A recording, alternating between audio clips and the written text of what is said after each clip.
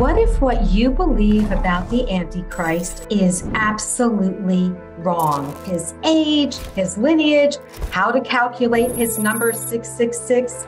Is he loved? Is he known? Does he have supernatural power? Tim Cohen, on our last interview, you did an amazing job proving the identity of the Antichrist.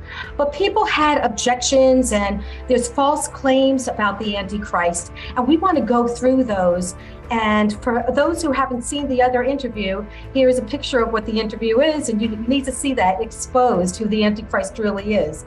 Okay, Tim, let's start with people say, Prince Charles is not really loved. They say William is loved, so he should be the Antichrist.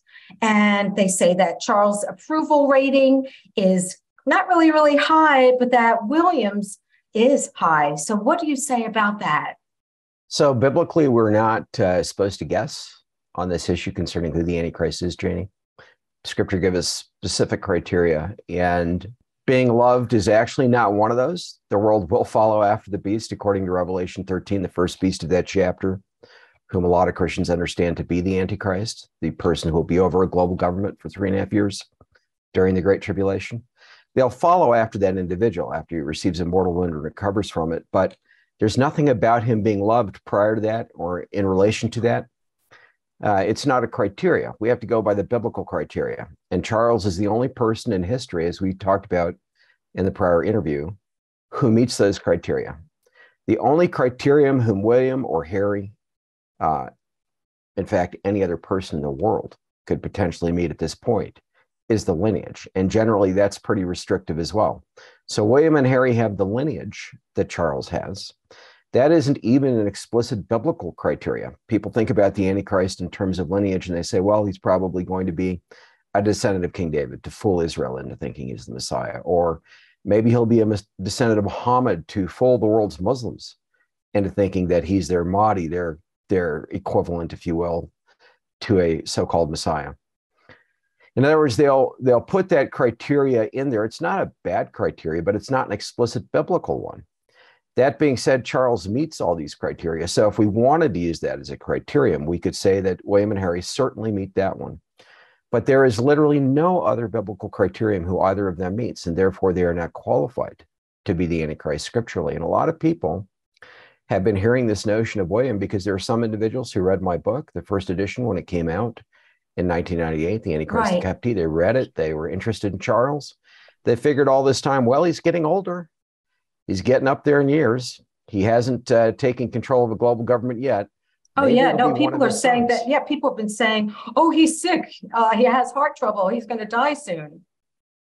Yeah, and there's no evidence for that either. It's just a rumor. Kind of like people previously saying, well, maybe Elizabeth, his mother, will cede the throne to William. And that was a real possibility. I wouldn't have ruled that one out. Maybe she'll cede the throne to William and just bypass Charles.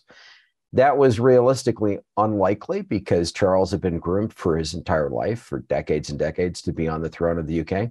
But moreover, as I point out in The Antichrist and a Cup of Tea, and I didn't actually necessarily think he'd ever, be on the throne before the tribulation week and the Great Tribulation came along and occurred.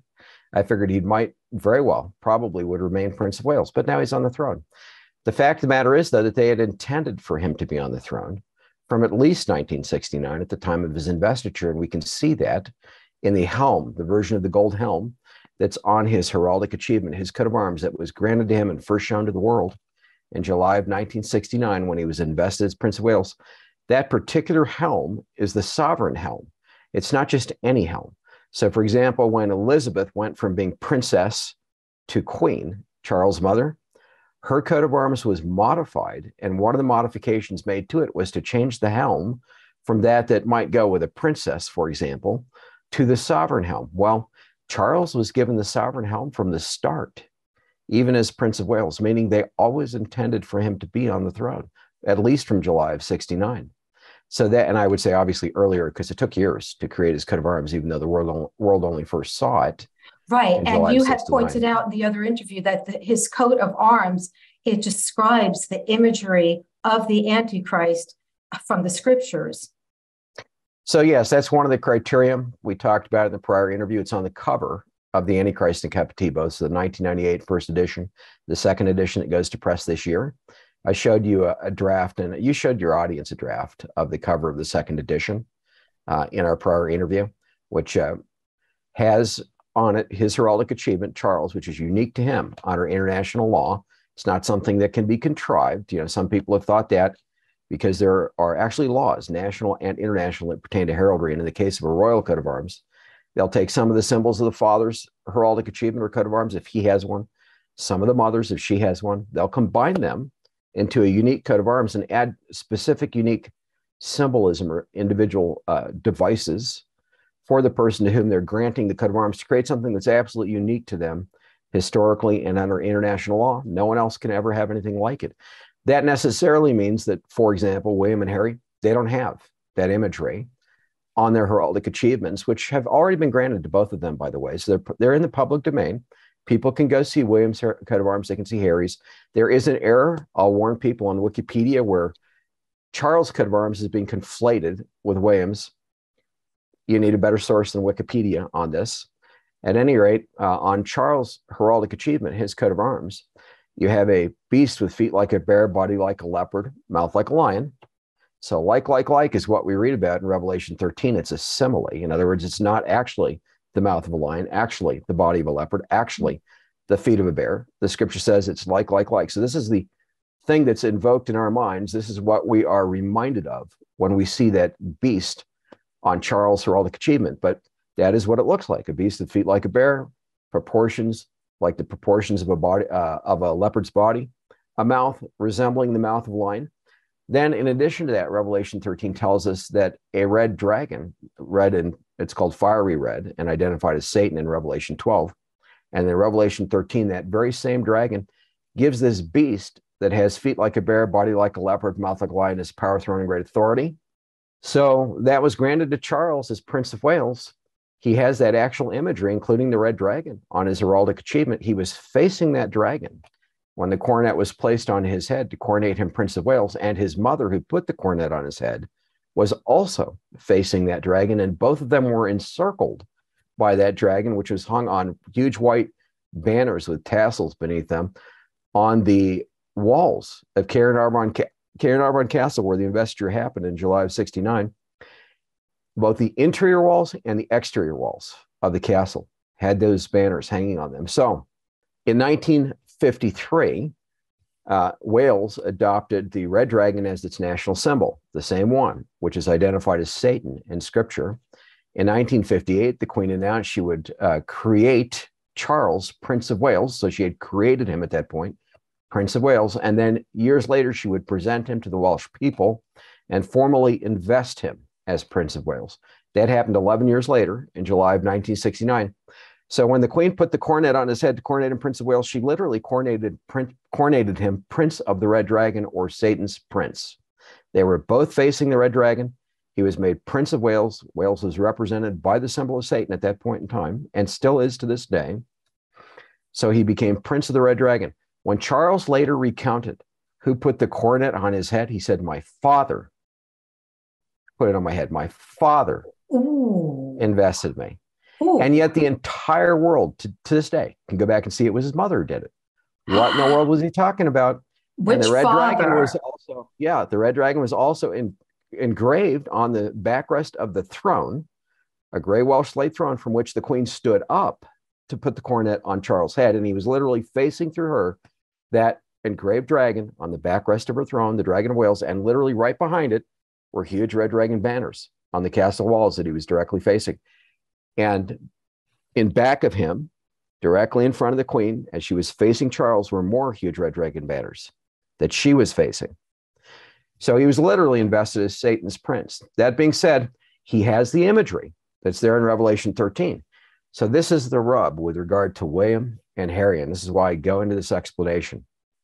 One of the rubs, yes, they have the lineage, but they don't have that imagery that's on Charles' coat of arms, and it's not optional. The reason it's not optional is not only because of that introductory portion of Revelation chapter 13, but when we get to verse 18, where it actually instructs us, or him who has wisdom, somebody, to do the name calculation, it starts out, "Here is wisdom, let him who has understanding calculate the number of the beast, for it is the number of a man, and his number is 666. In other words, before we can legitimately attempt to do the calculation, that beast imagery has to be present for a man. If the imagery isn't there for that man, forget doing the calculation. It doesn't matter what you produce or can contrive or can come up with, even if you're using the real system. It makes no difference. If the imagery isn't there for that person, they're not the Antichrist. Period. Right. So it doesn't really matter if you go, oh, this person's loved. It doesn't matter at all. And so that's one thing. There's got to be the imagery, and then there's got to be the name calculation. Charles has both. William and Harry have neither. Now, people have done this weird thing with William's name on the internet. They've gone, Will I am, and tried to segment his name and say, well, somehow that represents 666 on a contrived system. So there are multiple issues with that. One is we're not free to tamper with the name, and we don't have to if we do the calculation biblically. The system that we're supposed to use to do the calculation is not something we're supposed to invent or contrive either. It's actually identified for us in the Greek text from which Revelation 13:18 is translated. So the original scripture, the inspired word of God, tells us what system we're supposed to use, because the system itself is what is used to specify 666, the number in Revelation 13:18. So there's one letter that represents 600. A second letter in Greek that represents 60, and a third letter in Greek that represents 6. And that's how they get 666. Almost all the numbers in Scripture in the New Testament are written out in the form of Greek words. There are only a couple I know about off the top of my head that are not. One is the 144 for the 144,000 in the book of Revelation. If you look in the Greek text, 144 is specified using that same system that's identified in Revelation 13:18, but elsewhere in Revelation. So it's used for that number. It's also used for 666 in Revelation 13:18. It happens to be the ancient Kabbalic numbering system, the Hebrew numbering system that was used before we had words for numbers, that was used to specify numbers in the Hebrew. It's that system as it was applied to the Greek language, and it was applied sequentially, not phonetically. And that's an important thing. The fact that the system was applied sequentially, like we have A, B, C, D, E, we have a sequence to our letters in the English language. Same thing with Hebrew. It's Aleph, Bet, right? All the way down. 22 glyphs in Hebrew. There are 26 letters in the English language. So at some point we cut it off with W, X, Y, and Z in English. But the point is it's a sequential system. And when it was applied to Greek, it was applied sequentially, and then they expanded the system to include 500, 600, 700, 800, 900, and so forth, because Greek has even more characters than Hebrew and English both. So they got a complete set of numbers up through 900 in the Greek version of the system. It's that version that's specified there in Revelation 13:18. So number one, we have the system identified for us. Number two, we're not free to contrive or invent one. Number three, the title Charles, Prince of Wales, in English, when you take that same system from the original Hebrew and you apply it sequentially, but if you cut it off at W through Z, because there are only 22 numbers in the original system in Hebrew, the title Charles, Prince of Wales works out to exactly 666. If that's all we had mathematically, when you're talking about probabilities, that's close to impossible. The exact same title, Charles, Prince of Wales, in modern Hebrew, using the original system, the original Hebrew system that was transferred to the Greek, the original Hebrew numbering system, the title Charles, Prince of Wales in modern Hebrew, Nasik Charles of Wales, calculates to exactly 666. No tampering. And so all of a sudden, what we're faced with is the same title by which Charles was known globally until very recently, calculating to 666 in at least two languages on the biblical numbering system identified in the Greek text of Revelation 13:18. Mathematically, we are in the territory of that being literally impossible at that point. The odds are so low, you can legitimately say it's not possible, yet it's fact. On top of that, this is in the context of the imagery on his coat of arms. Right. There are so many objections that people have that you can answer, Tim. So I want people to stay tuned, because people still have false ideas about what the Antichrist is going to be. So we're going to be going through a lot of them, and it's pretty amazing. It's going to change your mindset because you're going to see, wait a minute, what was I believing? Was it biblical or was it not? Now, another thing that people say, they say, well, isn't the Antichrist supposed to be revealed after the rapture? That's a common error, and it's an error because there is no such thing as a pre-tribulational rapture in Scripture. There's not a mid-tribulational rapture either in Scripture. There's not even a pre-wrath rapture in Scripture. There is a rapture, however. So Scripture is more sophisticated in the way that it presents to us future details, and people want to take a simplistic approach. It is, however, as I pointed out in our first interview, very easy to prove biblically that the rapture is post-tribulational. And we can go way past simple statements like what Christ said when he said, yeah, those who are in the world who serve him will have tribulation, right? And if you don't have tribulation, you're not a legitimate son. If you're not chastised, in other words, in this world in some form, if God doesn't allow that, people bring that up who are post-tribulationists and they say, well, see, we're going to have tribulation. Other things that people will bring up is, why are we any different? Why should we be than any other generation in history than countless Christians around the world who are being martyred right now as we're talking, who are being murdered, who are being persecuted for their faith. Right, but let me just say this. Let me just say this. It says in the Bible, it says the Antichrist cannot be revealed unless he who holds him back is taken out of the way. So I think they use that scripture. Yeah, I'm going to address both those things in my answer here. So, but the bottom line is, I have under the comments, if people look at the very first comments I posted under our original interview, and they show them by the date, not the most recent, the date given, they'll see up toward the top where I have answered the issue of pre-tribulationism versus post, etc. Very briefly. I have a whole teaching on that called The Real Rapture that's based on a whole volume in my upcoming Messiah History in the Tribulation Period series that goes into great detail on this. But very simply, the rapture occurs in 3 stages biblically. The first 2 individuals to be raptured are the 2 witnesses. They're killed in the same hour that the last trumpet starts to sound, that 7th trumpet in the book of Revelation, and they're resurrected. They're resurrected in the same hour that starts to sound. They lie dead for days in the street before that. This is Revelation 11, verses 10 to 15. In the same hour that the 7th trumpet in Revelation begins to sound, they are resurrected, and after that, they are caught up to meet a voice in the clouds above them that says, come up here. They're raptured. After them, the 144,000 sealed Israelites appear on Mount Sinai with Yeshua, with the Lamb. He's the Lamb. They appear there with him to sing the song of the Lamb, the song of the Moses, and a new song that only they can learn. That's the start of Revelation chapter 14. The fact that they can appear there with Yeshua implies that they've been gathered.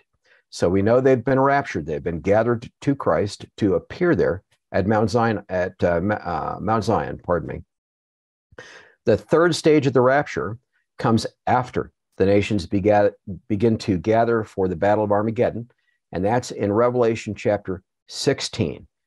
And how do we know that? Here's the proof, by the way, one proof, and I offer several, but this is one very simple proof from Scripture that people have missed, and pre-tribulationists, for example, will ignore, that the rapture is post-tribulational, unambiguously so. So every pre-tribulationist has been taught that the Lord is coming back as a thief in the night, and Yeshua himself says that he will come as a thief in the night. And the way that pre-tribulationists will typically interpret that is they'll say, well, that means that we won't see him coming. We won't have prior signs. We won't know in advance that he's about to come. And in fact, people will wax eloquent on this, if you want to put it that way, and say, well, the rapture will only be known to the world by the fact that Christians are suddenly gone. They're suddenly disappeared from the planet. Okay? That's how it's typically related, this phrase, thief in the night, to pre-tribulationists.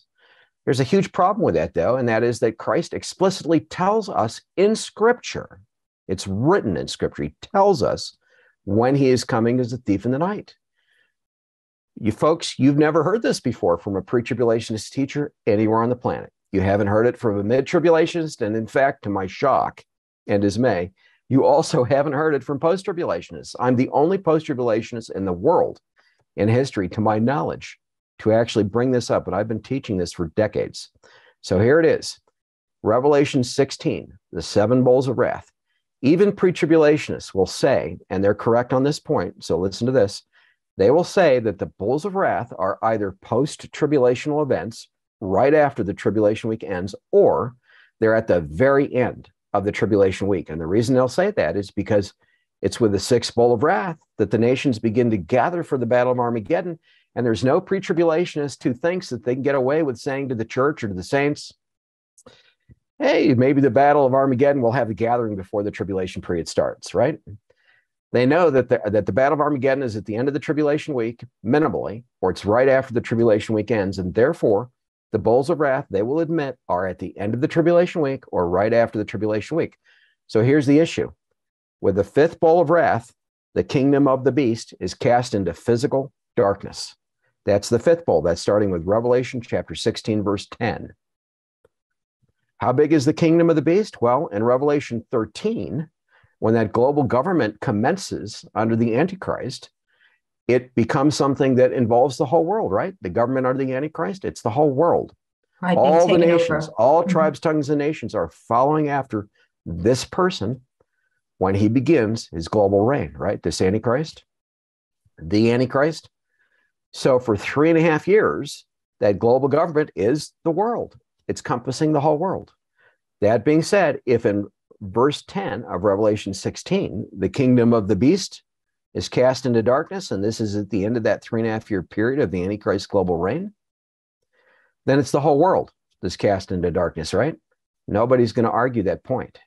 No pre-tribulationist can argue that point. Pre-tribulationists know that the reign of the Antichrist is 3.5 years long. They know it's global.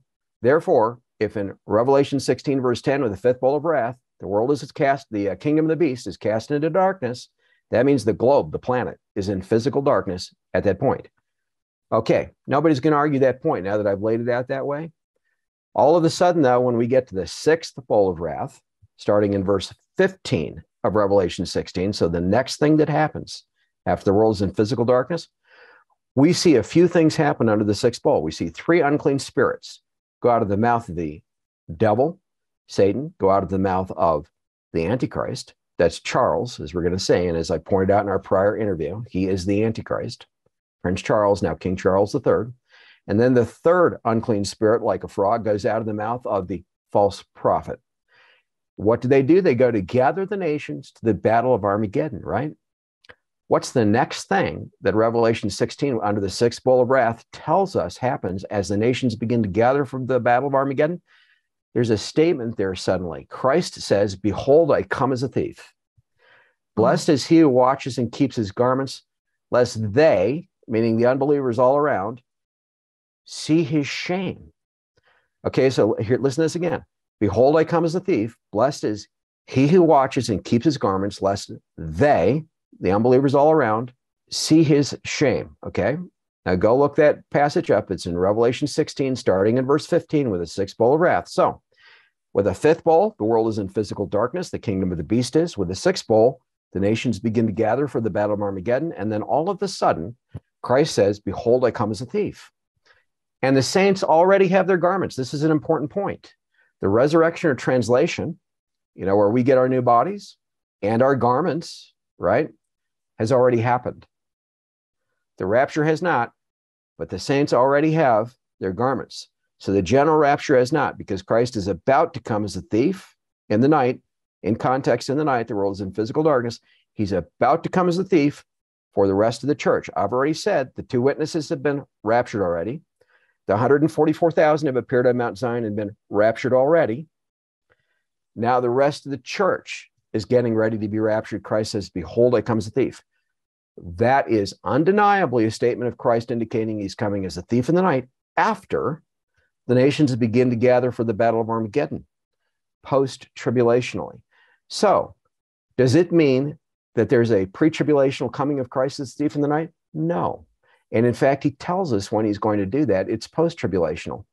When does the resurrection and translation happen? It happens the instant that seventh trumpet, Revelation 10, verses 6-7, is where you'll find more details on that trumpet.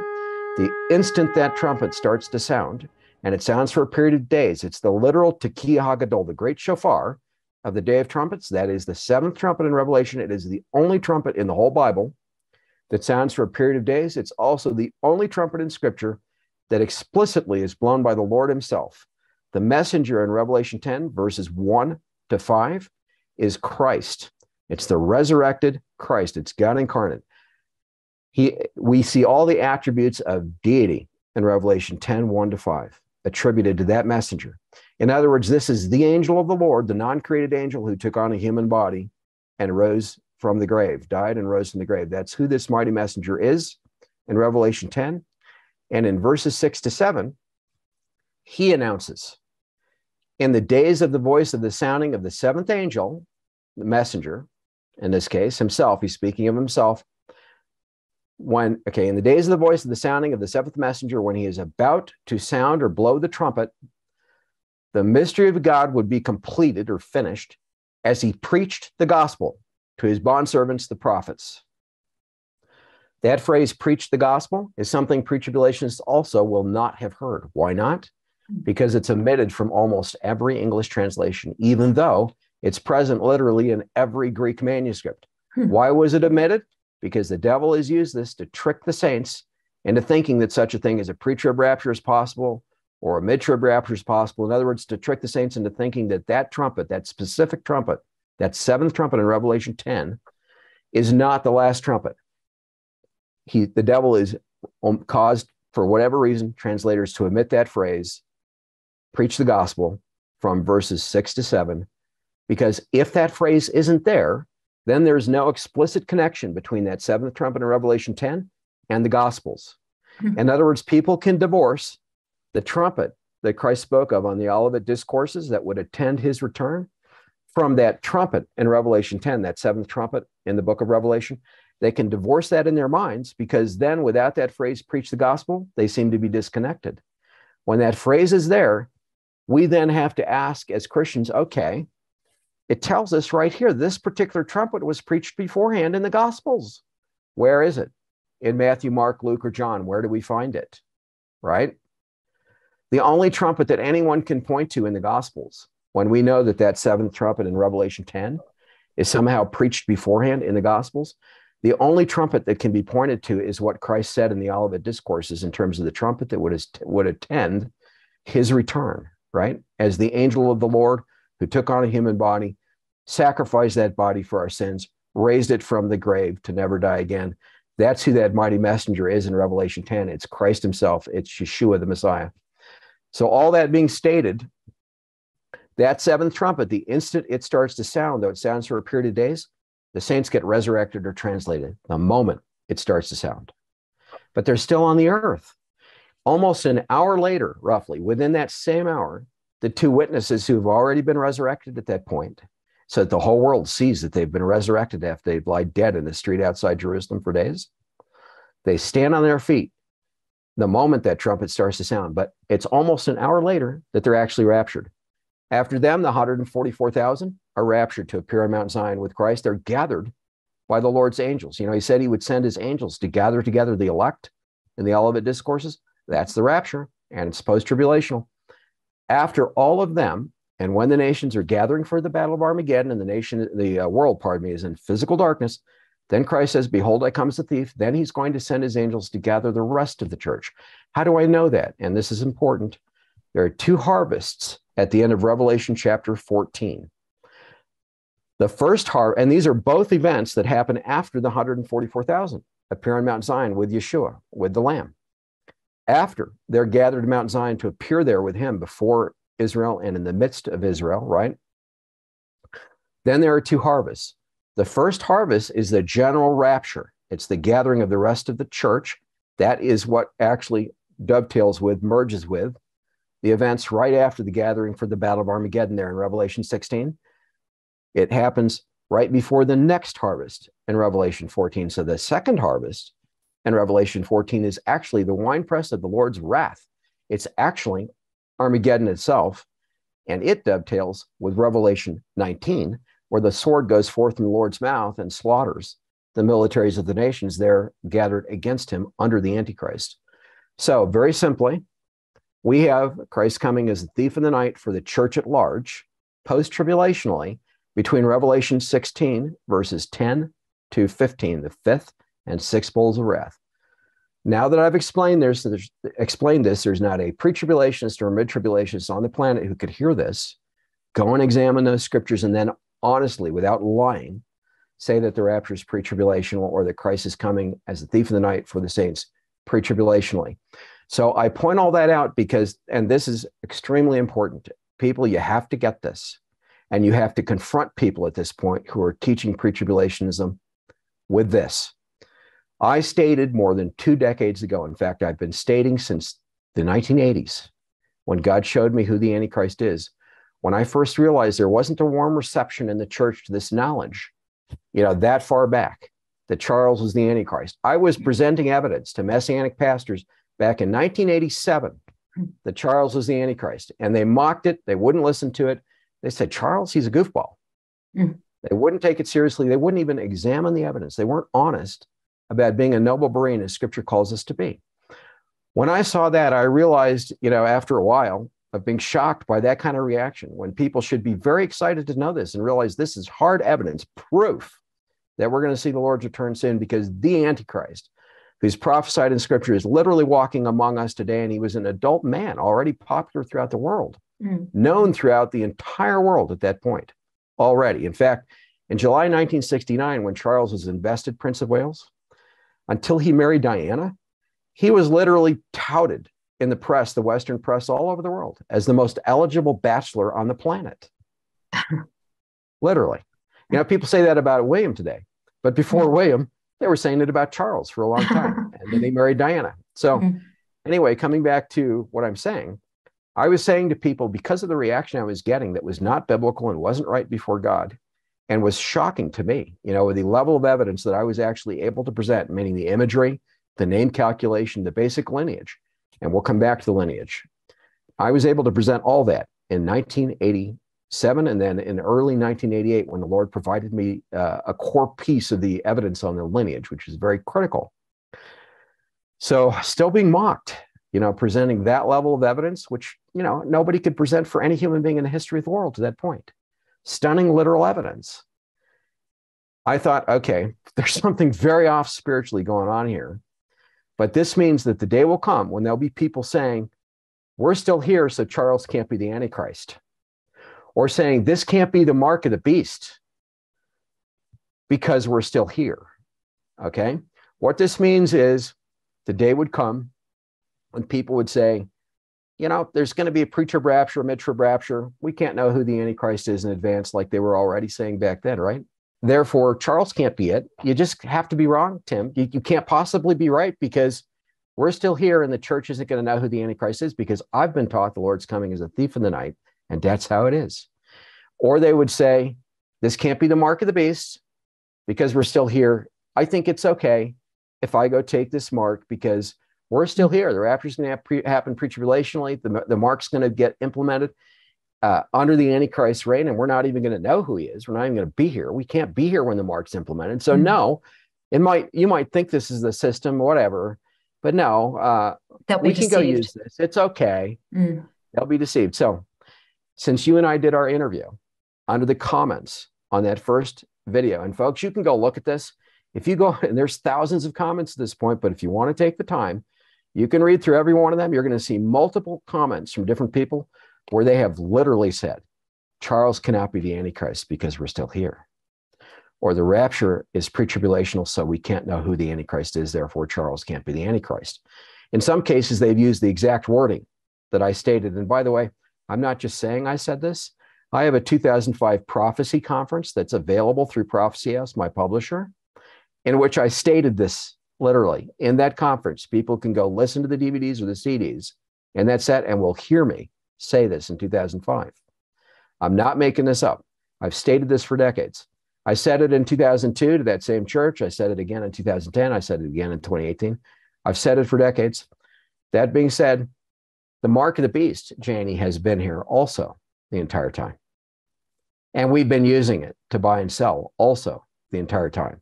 I pointed that out as well in the first edition of the Antichrist and the Cup of Tea, and I knew that in 1987. The difference is it's not yet physically on your body, and you're not yet required to use it personally to buy and sell.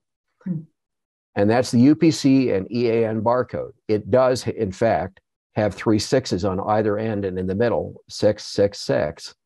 In every UPC and EAN barcode, EAN, so it's a universal product code or European article numbering. Okay, 2 names for the same thing. One used in the United States, UPC, the other used throughout Europe and the rest of the West, the EAN, but they're the same technically, they're exactly the same. So there's a guard bar or security bar pattern in those codes where you're seeing descender bars that descend halfway between the digits they show you on either end and in the middle. Those 3 sets of bars where they're not showing you the digits, the numbers they represent beneath are all 6s. I've given evidence for that in the first edition of the Antichrist and the Cup of Tea. There's much more in the second edition. Yeah, but there's so much on the issue of the mark of the beast that I wasn't able to get to in the first edition.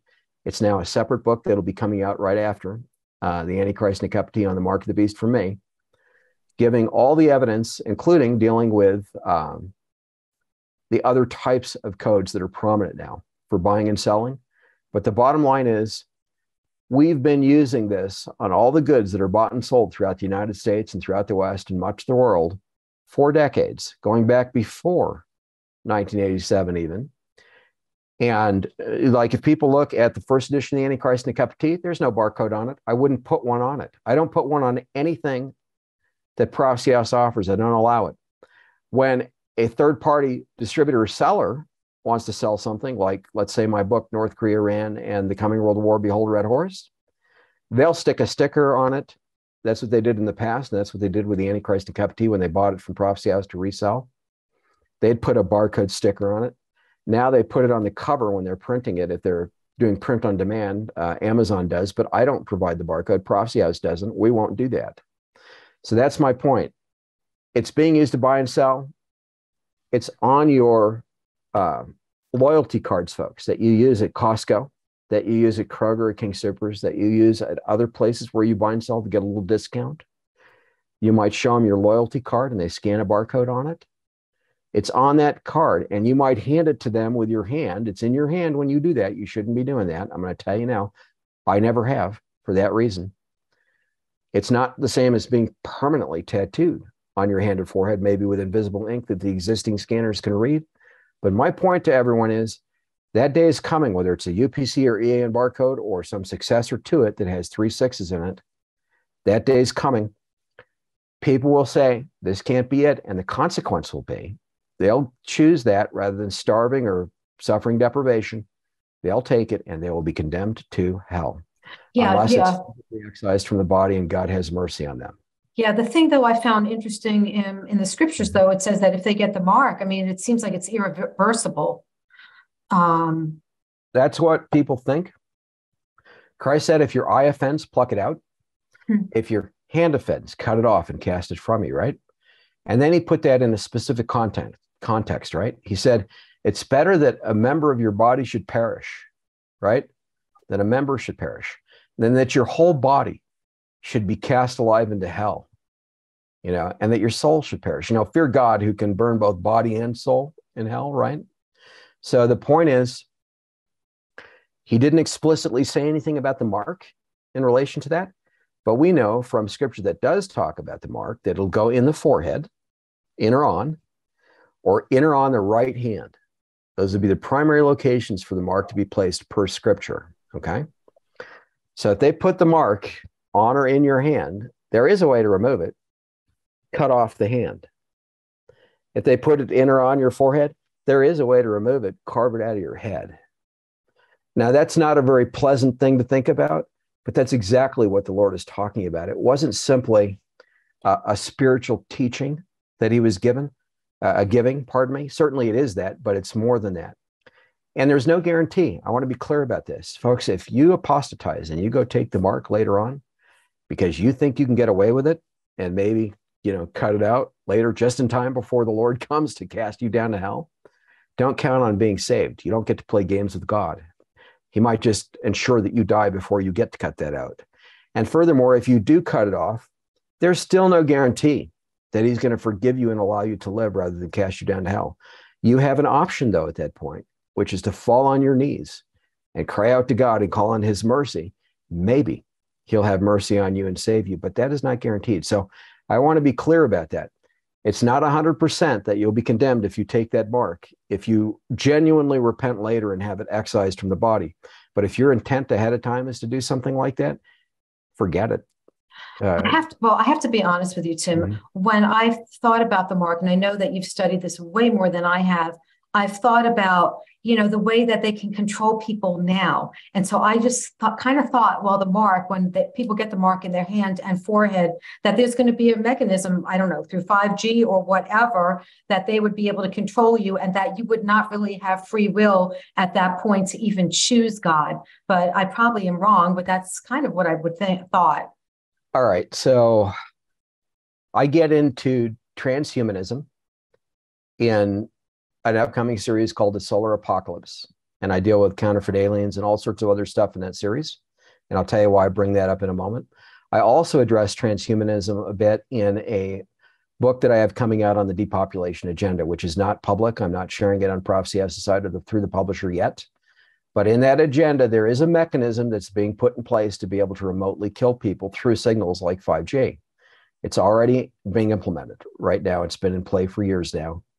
I give the technical proof and documentation that I'm not speculating. I give hard evidence in that book on the depopulation agenda.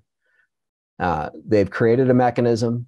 They're trying to fully implement it. It is already being implemented to achieve something like that, where they can do targeted death through something like a 5G signal. Now, is that the mark of the beast? No, there's no evidence for that at this point. Is it complete totalitarian control? Yes, that is one of their intents with that, in addition to depopulation. So without going into detail here on that, maybe we can do that in a later interview after the second edition of the Antichrist and the Cup of Tea is out and that book on the depopulation agenda is released. But the agenda is way beyond what you've heard, folks, and it is from multiple angles at the same time. And literally all of it sits beneath Prince Charles, now King Charles III. And before, a large portion of it was sitting beneath Prince Philip, Charles' father. I am not speculating when I say those things. Philip was heavily tied into eugenics for the purpose of depopulation. Charles has now taken that over. It has been done under the British monarchy for several decades. They're implementing it now already. In other words, it's no longer theoretical. It's being implemented right now. And so I cover all of that, every angle there is to it, the things that people know and the things they don't, including this option for them to do targeted killing by remote signal in that book. Okay, now and then the transhumanist agenda, though, is part of this, because part of the same mechanism to allow targeted killing, they're going to try to do something to connect humans initially to computers, initially supposedly to help us. Elon Musk is part of this agenda, by the way. Technology, right? Yeah, and he, by the way, was tied in with the World Economic Forum. A lot of people don't know this about Musk. Charles is over the World Economic Forum. He's over Klaus Schwab, who started and founded the World Economic Forum. The whole Great Reset, as I mentioned in our prior interview where we gave evidence on Charles being the Antichrist, the whole Great Reset is under Charles. It's his reset. He's the one who first used that phrase, who gave it to Klaus Schwab, who initiated it through the World Economic Forum. It's all under him. And part of that, through the World Economic Forum, is this transhumanist agenda where it's not theoretical. They're actually doing things now to begin to move humanity to a point of forced transhumanism, a step at a time. That also is addressed in the depopulation agenda book that I'll have coming. So I won't say more about that now, but it's not the mark of the beast. It's a different agenda, also under the Antichrist. It's part of the effort to have global totalitarian control, ultimately, under the devil, through the Antichrist, through his henchmen, if you want to call them that, etc. Getting back to the issue of the timing of the rapture, folks, the bottom line is it's untrue when anyone tells you that the church won't know who the Antichrist is in advance. In fact, that directly contradicts Scripture, and not only because the rapture is not, in fact, going to be pre or mid-tribulational or pre-wrath. And by the way, I said pre-wrath is not true either, because we're going to be here on the earth when the bowls of wrath are being outpoured, but we're going to have our eternal bodies at that point, which is why I pointed out that we're resurrected or translated the instant that seventh trumpet starts to sound. That trumpet begins to sound before the bowls of wrath are outpoured, and that trumpet sounds for a period of days. The moment it starts to sound, we get our eternal, incorruptible bodies, whether we've survived and God translates us, whether we've died and we're resurrected and standing on our feet on the earth at that point in our eternal bodies. Right after we're resurrected or translated, the bowls of wrath begin to be outpoured in sequence. And nobody can deny that the bowls of wrath are God's fury. They're his wrath. But here's the thing that's true. God's wrath won't touch us. It will not harm us. He supernaturally protects us at that point because we have our incorruptible eternal bodies. His wrath can't harm and won't harm those bodies. It's not targeted against us. It's targeted against the unbelieving world, those bowls of wrath.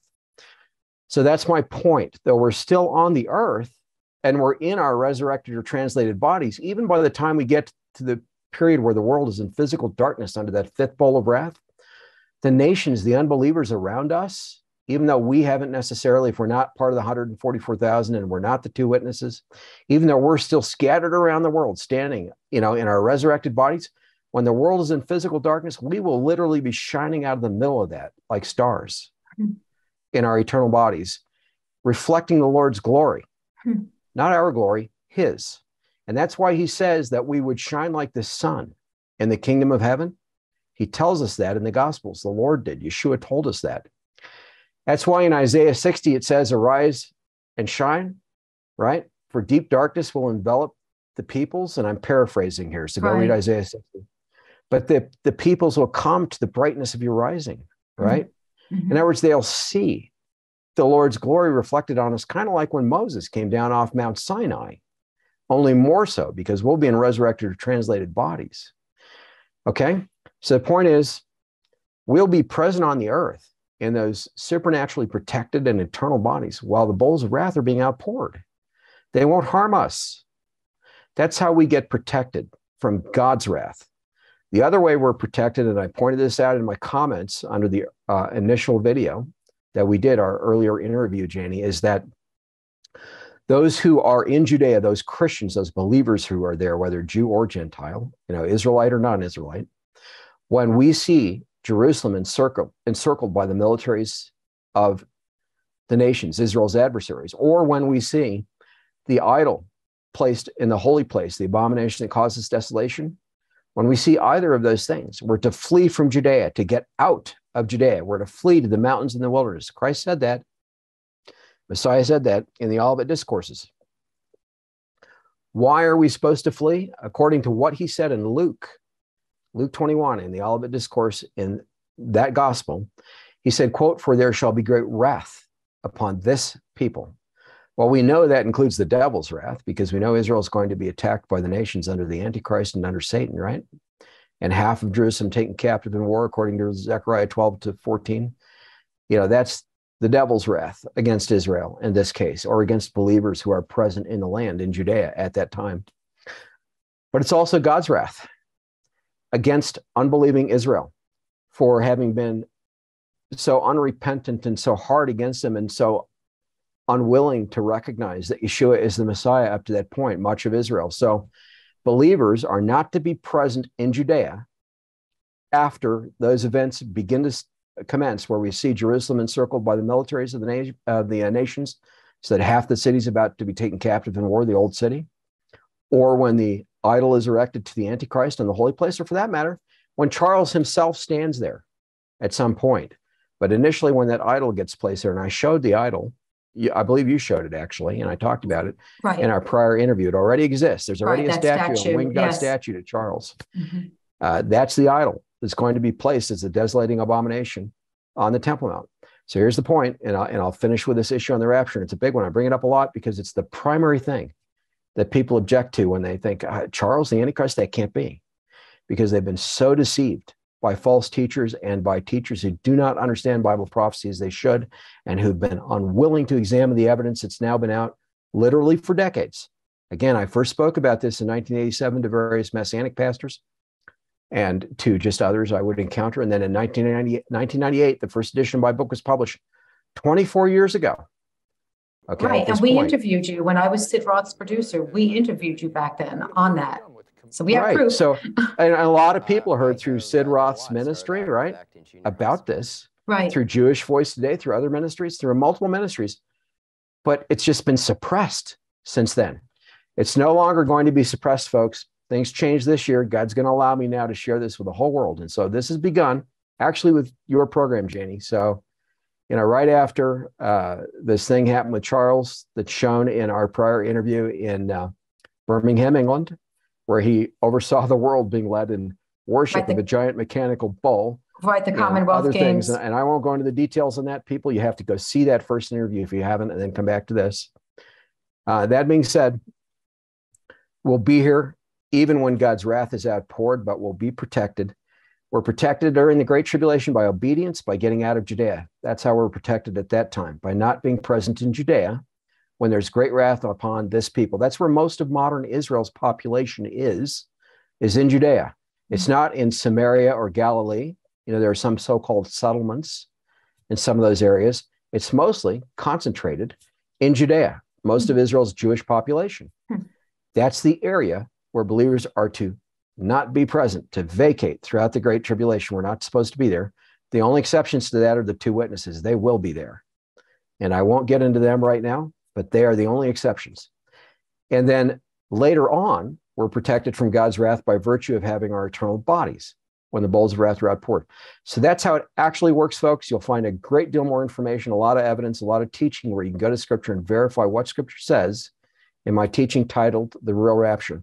So now, with that being said, you no longer have an excuse to say Charles can't be the Antichrist because we're still here, or we can't know who he is because the rapture is pre-tribulational. And let me point out also, Revelation 13, and specifically verse 18, where it says to do the calculation of this beast that has the imagery that we've already talked about, that scripture wouldn't be present in the Bible if God didn't intend for us to know.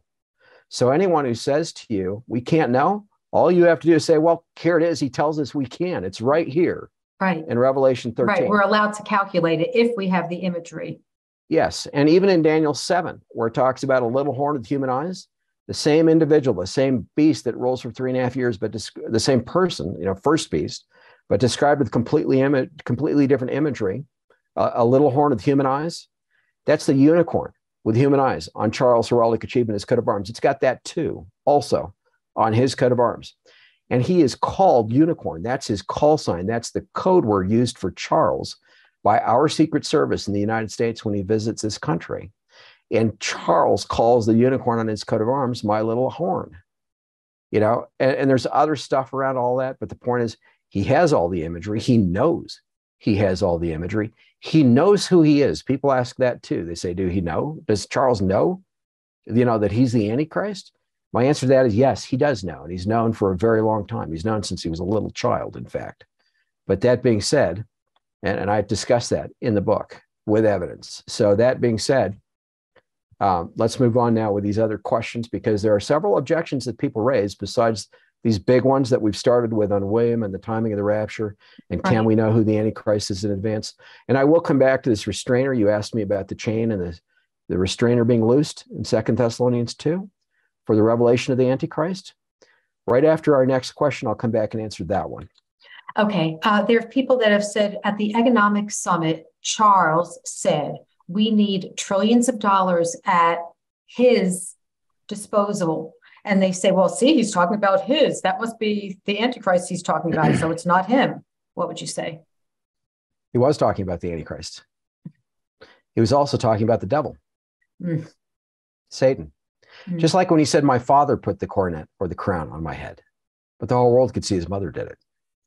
So there are multiple aspects to answer this, and I'll go through them quickly. I do have a whole chapter on what's changed with Charles becoming King of England now, King Charles III. In the second edition of the Antichrist and Captivity, there's an entire chapter devoted to just that. And there's quite a few things, but there are some key points. One is he now has the wealth of the crown at his disposal. In other words, it's directly at his disposal. When we read in various articles and magazines, where people are speculating or trying to calculate what the wealth is of the crown, or now under Charles, or now the wealth supposedly of Charles as king.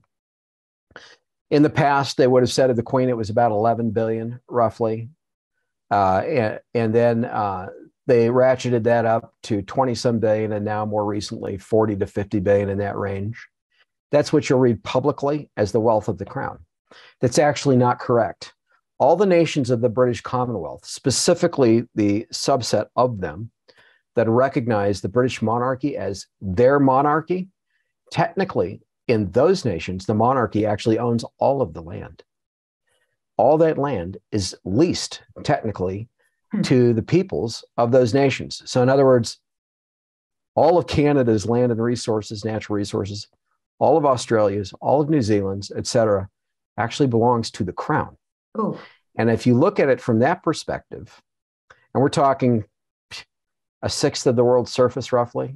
I don't know exactly what it is off the top of my head. I have a more precise thing in the chapter, and there's actually a book someone wrote on this topic. I referenced it in that chapter, wrote a long time ago, who knows nothing at all about Charles being the Antichrist or anything like that, just about the real wealth of the crown. But it's actually in the tens of trillions with a T dollars, the equivalent wealth. Mm-hmm. If that's true, and I'm not saying Charles can access or use all that wealth, that's a technicality. If somebody actually has all that and the world were to actually acknowledge that, if they were to admit to that, those nations, does that even mean that if he wanted to, sell off a chunk of those nations, for example, and give them to somebody else or use that wealth, could he actually avail himself of it? Probably not, but I'm not going to argue that point. I'm simply saying technically, he's a multi-trillionaire right now by virtue of the crown, which means if you combine the wealth of every other wealthy person on the planet, all of them combined, all of them, even then, the crown is exponentially, in other words, multiple times, maybe not exponentially, that might be an exaggeration, but several times wealthier than they all are combined. So in other words, he's got a lot of trillions of dollars beneath him through the crown alone. Whether he can use it or not, I don't know. I mean, I'd have a hard time arguing that either way. I think most people would today in this modern world. That being said, the whole carbon taxation scheme, which he's actually speaking to when he said at his disposal, mm-hmm. Charles said they need tens of trillions of dollars. And I quoted actually from earlier COP speeches that he gave and statements that he made publicly in prior years, where he actually referenced something on the order of $90 trillion, $90 trillion is what they need. Okay, that was years ago, before he made this statement. All that is being orchestrated through various entities internationally, and a primary one at this point is the World Economic Forum, where he made, and actually it was COP27, pardon me, where he made this statement in Scotland, but COP26, I'm sorry. Last year's COP agreement in Scotland is where he made this statement. And people can pull that up online and listen to his entire speech. I've documented it in that chapter because of this statement. But the point is, all that is being acquired under him through this carbon taxation scheme. The United Nations is part of it under Charles.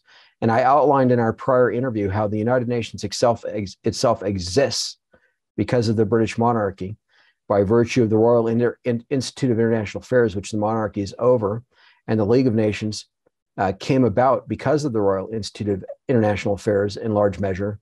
And then the United Nations came out of the League of Nations. So in reality, the UN exists because of the Royal Institute of International Affairs, which Charles heads and has headed and did head even as Prince of Wales. So and it's called Chatham House as well. That's another name for it. But all this wealth, this carbon taxation, is intended to be under the Antichrist, in this case, under the devil. To whom he's referring is the devil. And when, as the Antichrist, he receives a mortal wound and recovers from that in a seemingly miraculous way, so that the world begins to follow after him, as we read in Revelation 13, Satan will be possessing him at that point. So in other words, the wealth will be under the devil, who's in the Antichrist, and therefore will also be under the Antichrist himself, in this case, Charles. Okay, so then when you're talking about climate, also, then is he over what happened with the Pope and the religious leaders in Mount Sinai in that recent event with the rewrite their 10 commandments regarding the climate? Okay, and I'm going to answer this two different ways. The whole modern climate agenda stems from the Rio Earth Summit of the early 1990s. So the Rio Earth Summit led to the Kyoto Protocol in Japan, onto which most of the nations signed, in addition to having previously signed on to the Rare Earth Summit in the early 1990s. The Rare Earth Summit led to the Kyoto Protocol. The Kyoto Protocol led to all of the COP meetings that have occurred to this day. So until you get to COP 21, those COP meetings weren't considered to be very successful. But with COP 21, COP 26, those two, and now COP 27, the thing you're asking about, these 10 commandments at Mount Sinai, coming out of COP 27, all of that stems from the Rare Earth Summit. The Rare Earth Summit was a success because of Charles. He was personally credited by world leadership, including the president of Brazil, including Al Gore, including all the major stakeholders, for the success of the Rare Earth Summit, because he organized aboard the Royal Yacht Britannia the meetings of the stakeholders beforehand, where they hashed out the main issues beforehand, before the summit actually took place in a formal public way. And because Charles did that and acted as the mediator, the interlocutor, et cetera, he was personally credited later for the success of that summit. The statue that was given to him, that is the idol that will be placed upon the Temple Mount years from now, or maybe as short as a year and a half from now, whenever it is, at the start of the Great Tribulation, whether we're in the tribulation week or not yet, I'm not saying whether we are yet, whenever it's placed there, and that will be at the start of the Great Tribulation, that statue was given to Charles. It was commissioned by a president of Central Brazil, the president of Tocantins, right, to hail Charles with his face. With his face, outspread wings, wearing only a loincloth, standing atop a mass of human bodies, looking up to him as a godlike figure, as a savior. And in fact, the statue actually has on the inscription, on its base, inscribed "Savior of the World." And they're looking up to Charles as the environmental savior of the world. So it ties directly to all this COP stuff, this climate stuff, right? Why do I bring all that up? Charles acted beforehand to ensure the success of the Rare Earth Summit, and then was credited by the world for the success of that, right? So now you had COP 27. Charles chose not to attend that one. He was involved in most of the prior ones, but he chose not to attend this one. He did something different this time. November 4th, he held a meeting in London where all the key stakeholders, nations and individuals for COP 27 came before him. Ooh. And he addressed things beforehand, just like he'd done for the Rare Earth Summit previously. All this stuff, including these 10 commandments, which the Pope is also on board with, right? And we'll come to him in a moment. All this stuff is being orchestrated under Charles, including these 10 commandments, these climate 10 commandments for COP 27. Wow. November 4th, look it up.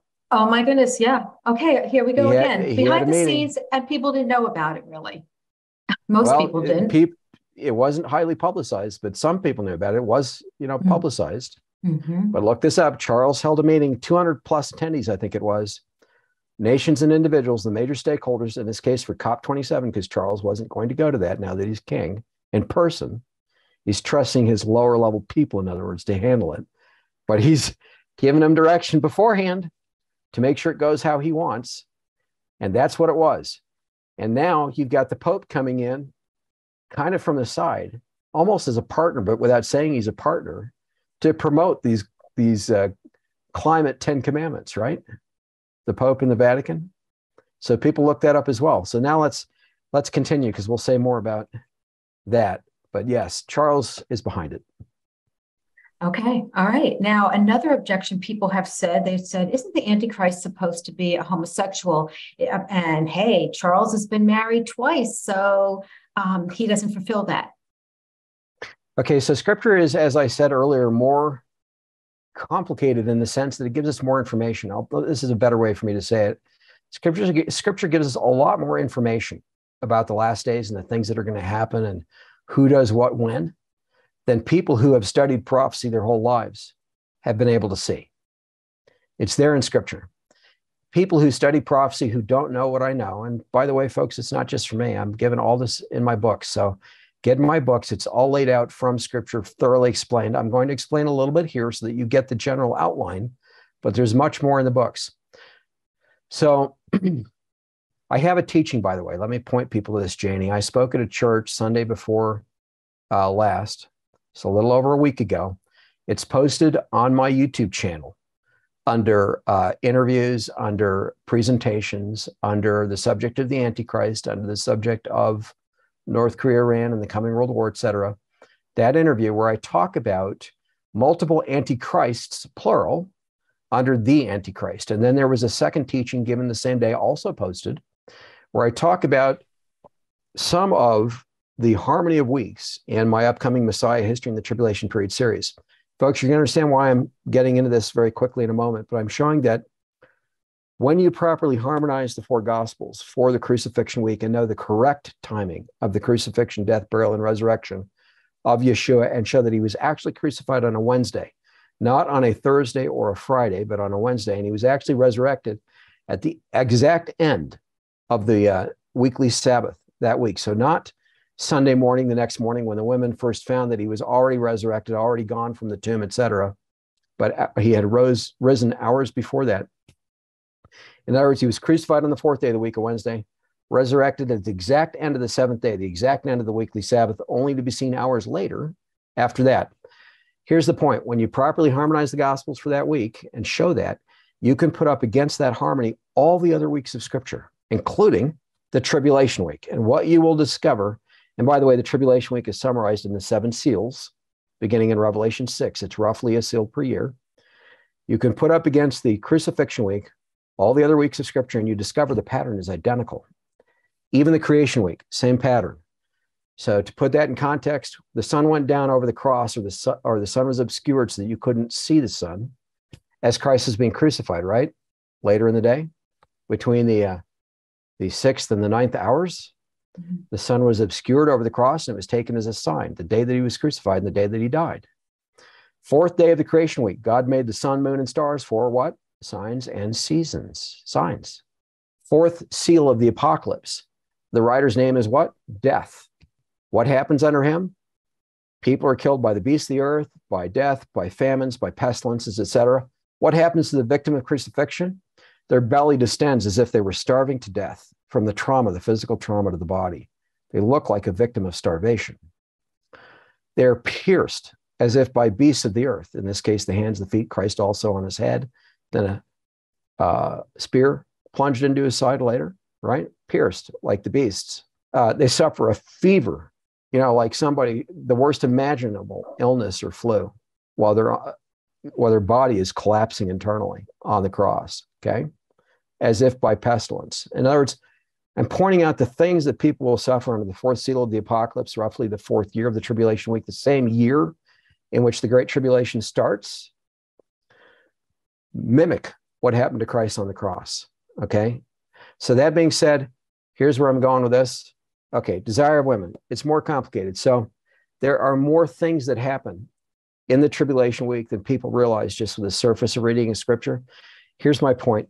If you take the 6 millennia of history that are already past, we're almost nearing the end of the 6th day, the 6th 1,000-year period of history now. We know the sequence of events throughout that day from Scripture and from history. We know who did what major kingdoms, for example, did what and when. We have a fairly good idea. Those 6 millennia are mostly fulfilled at this point, right? The entire crucifixion week already fulfilled. The entire creation week already fulfilled. You can take that information, particularly the week of history that's 6 days past now, and you discover that the same actors, if you could condense them into a 6-year period, this first 6 years of the tribulation week, are doing the same things in the same sequence in the tribulation week. So when we get into this thing about Daniel 11 and not having desire for women, the person who's being talked about is a king of the north, a king of the Seleucid dynasty. So historically, in the 4th millennium, the 4th day of the week of history, you have the rise of Alexander the Great's empire in the 2nd century BC, the breakup of his empire, and actually it's before that for Alexander, but the breakup of his empire, and then the rise of 4 smaller dynasties from the breakup of Alexander's empire, Alexander the Great. The 2 major ones were the king of the north and the king of the south, or the Seleucid dynasty and the Ptolemaic dynasty, respectively. The Seleucid dynasty was centered in modern Syria, northern Syria to southern Iraq. So the region of Assyria is primarily where the Seleucid dynasty was centered. And there were multiple capitals for it historically, named Seleucia. The first one was Seleucia on the Tigris River, not very far from where Damascus is today. But that was the Seleucid dynasty. The Ptolemaic dynasty, the king of the south, was centered in Egypt. Those are the two major dynasties that came out of the breakup of Alexander the Great's empire. The king of the north also gave rise, in this case, to Antiochus IV Epiphanes, and I'm not pronouncing that right, but he was one of the kings of the north. He is the one who desecrated the temple in the time of the Maccabees in the 2nd century BC. He was one of the kings of the north. He might have been called an Assyrian because of the region from which he arose. Why do I bring all that up? There's a portion of Daniel 11, verses 35 through 39, that has a dual fulfillment. 35 to 39 was fulfilled historically already, okay, including under Antiochus IV, largely fulfilled already. Verses 40 to 45 of Daniel 11 are not yet fulfilled. Those reach forward to the Great Tribulation, things yet to come, to be done by a king of the north. In other words, a future king of the north. Okay, a different one. When people read Daniel 11, verse 37, I think it is, you can go look it up, and it says, this king of the north does not regard the desire of women. Mm-hmm. People look at that and they think, wow, this is an obviously evil character. He's into warfare. It sounds like he's into warfare. He doesn't regard women. Maybe he's homosexual. This guy's the Antichrist. That's what they think, right? Right. Here's the problem. There are many Antichrists historically. There are multiple Antichrists in the world today, even now, today, there are multiple Antichrists. Kim Jong-un of North Korea is an Antichrist. Xi Jinping over China, he's an Antichrist. Right, an Antichrist, but not the Antichrist. Right. There are plenty of Antichrists, including in the world today. And there's also the spirit of Antichrist, which is defined for us. In fact, the Antichrist, multiple Antichrists, and the spirit of Antichrist, all three are addressed by John in his epistles prior to the book of Revelation. And by the way, the two presentations I mentioned that I gave last Sunday, which are now posted online under my YouTube channel, I go through those scriptures from John in those presentations. So I won't do that now. But the point is, there are multiple Antichrists. There's also the spirit of Antichrist. And then there's the Antichrist, the one who's going to be over a global government for 3.5 years throughout the Great Tribulation, who's going to be possessed before that and throughout that period by the devil himself, who is going to be the son of perdition, like Judas Iscariot was, as we read in 2 Thessalonians chapter 2. There are two people in history called the son of perdition. One is Judas Iscariot, who was possessed by the devil when he went to betray Christ, so that he would be crucified on that fourth day of the week, right? Judas was the Antichrist of the crucifixion week. That's who Judas was. You know, we might have thought today, in our context today, that he was a Christian, right? Because he was a follower of Christ. He was one of his disciples. But the devil chose somebody who was, quote unquote, a Christian, a fake Christian, right? If you want to call him a Christian back then, a disciple of Christ, one of his inner circle, to possess who was not really a servant of Christ, who didn't really believe. So the devil possessed Judas, who had control of the money, right? Judas had the money. What does Charles want? He wants the money, the trillions. Wow, Give so me all the the trillions. parallels. Okay. Judas was possessed. He became the son of perdition. He went to betray Christ so that he could be crucified, right?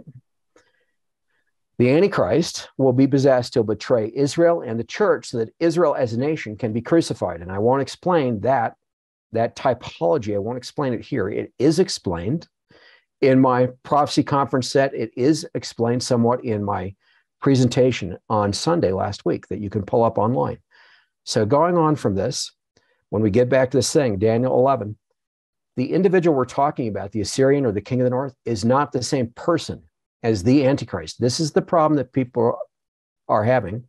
They're conflating multiple individuals with the Antichrist. So for example, people will conflate right, because this people person. have said, isn't the Antichrist an Assyrian? So you're answering this also. I am.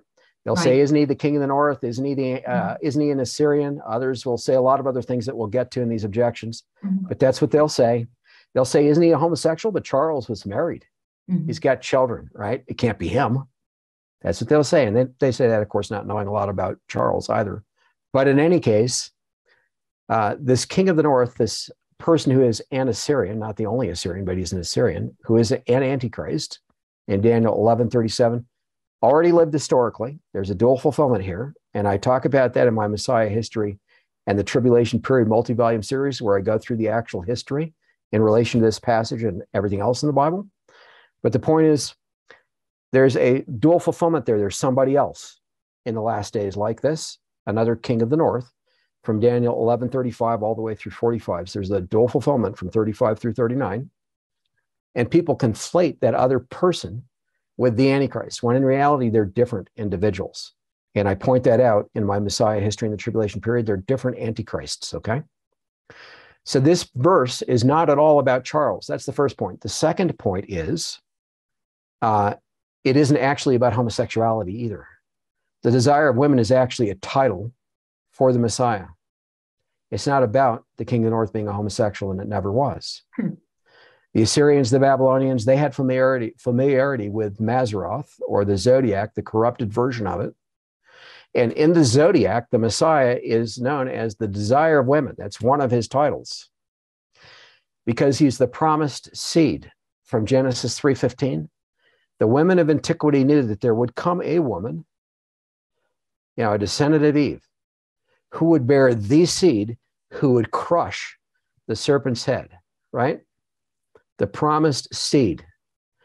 They wanted to be the person who would bear that seed. That was considered a blessed thing. And that's why Miriam, Yeshua's mother, is blessed among women, right? Scripture tells us she would be called blessed because she gave birth to the Messiah. She's the woman who gave birth to that seed. She's the one who fulfilled it historically, right? So she's called blessed. That being said, what it's actually stating about this king of the north is that he does not regard the desire of women. In other words, he does not regard the Messiah. He doesn't regard the God of Israel in reality. Instead, he regards the God of munitions, or a God of munitions, or fortresses, or forces. You can translate the Hebrew all three ways, as fortresses, forces, or munitions. In other words, warfare. So there's a saying, he doesn't regard the real God. He could care less about the Messiah. What he cares about is making war and having weapons to deal with his enemies or whatever. Whoever is controlling the region of southern Iraq and northern Syria, when the time comes for that passage to be fulfilled, will be that person. The United States and NATO have been in Iraq for decades now, since the Gulf War, right? We're not in Syria. We're not in Egypt. This king of the north, whoever he is, will overflow the territory of the king of the south, and he'll go through Israel to get there. Okay, but you're saying that king of the north is not going to be the Antichrist. Correct. Okay. It doesn't mean he won't be under the Antichrist, though. He will be under the Antichrist. Mm-hmm. So consider that. Charles is most in control of the UK, even though most people think that he doesn't have a lot of power in the UK. That's not true. The prime minister reports to him, the reason Liz Truss is gone and she's been replaced. And by the way, I should mention, this ties into our earlier question about his and the finances and the trillions of dollars. Liz Truss is gone because she wasn't playing ball. She's a conservative, right? Within weeks, Charles had her ousted. He orchestrated that. And who took her place? An unelected bureaucrat who's worth tens of billions of dollars, through his wife, whom he married, an Indian heiress to a billionaire's fortune, who has a controlling interest in and founded Infosys. Infosys is one of the major companies in the world behind the push for digital currency, global central bank currencies. And those would be programmable currencies where, and this is all going to be done under Charles too, part of the taxation scheme. If they don't like what you're spending your money on, or they think you're buying too much gas to fuel your automobile, or they think you're buying too much red meat and cows produce too much methane or nitrogen, right, to pollute the soil or the atmosphere, they just turn off your funds. Right. You'll be on the money's in your account. The money's in your account, but we're not going to let you spend any more this week or this month. Right, which China is already doing, correct? But they actually turn off your funds, so you can't spend the money. Mm-hmm. Like you got the credit card and the money is there and you've got so much credit, right? Or you got the debit card and the money's in your account, but my card's not working anymore. It won't debit it. I can't buy this thing. Okay. Well, they can go further than that. They can implement taxes at that point for anything. You ate too much red meat. Oh, dang, that cost you $1, right? You bought too much gas. We think we should raise the cost of your insurance, but since we can't do that, maybe we can't do that. we'll take $100 to fund our anti-carbon, scheme. Thank you very much. We'll take $100. So that being said, this fellow who's now prime minister in the UK, the very first week he was prime minister, he spoke to the G7 about implementing these programmable currencies, these cashless currencies. And then he spoke to the UK about the same thing. He was pushing it immediately upon being prime minister. And he's a very wealthy person, tens of billions of dollars, right? Why would he even care? So that's my point. That's another part of the his. And so Charles claims descent from ancient Babylonia, from ancient Assyria, specifically their kings and rulers, from Rome's ancient emperors, from Egypt's ancient pharaohs, from Israel's King David.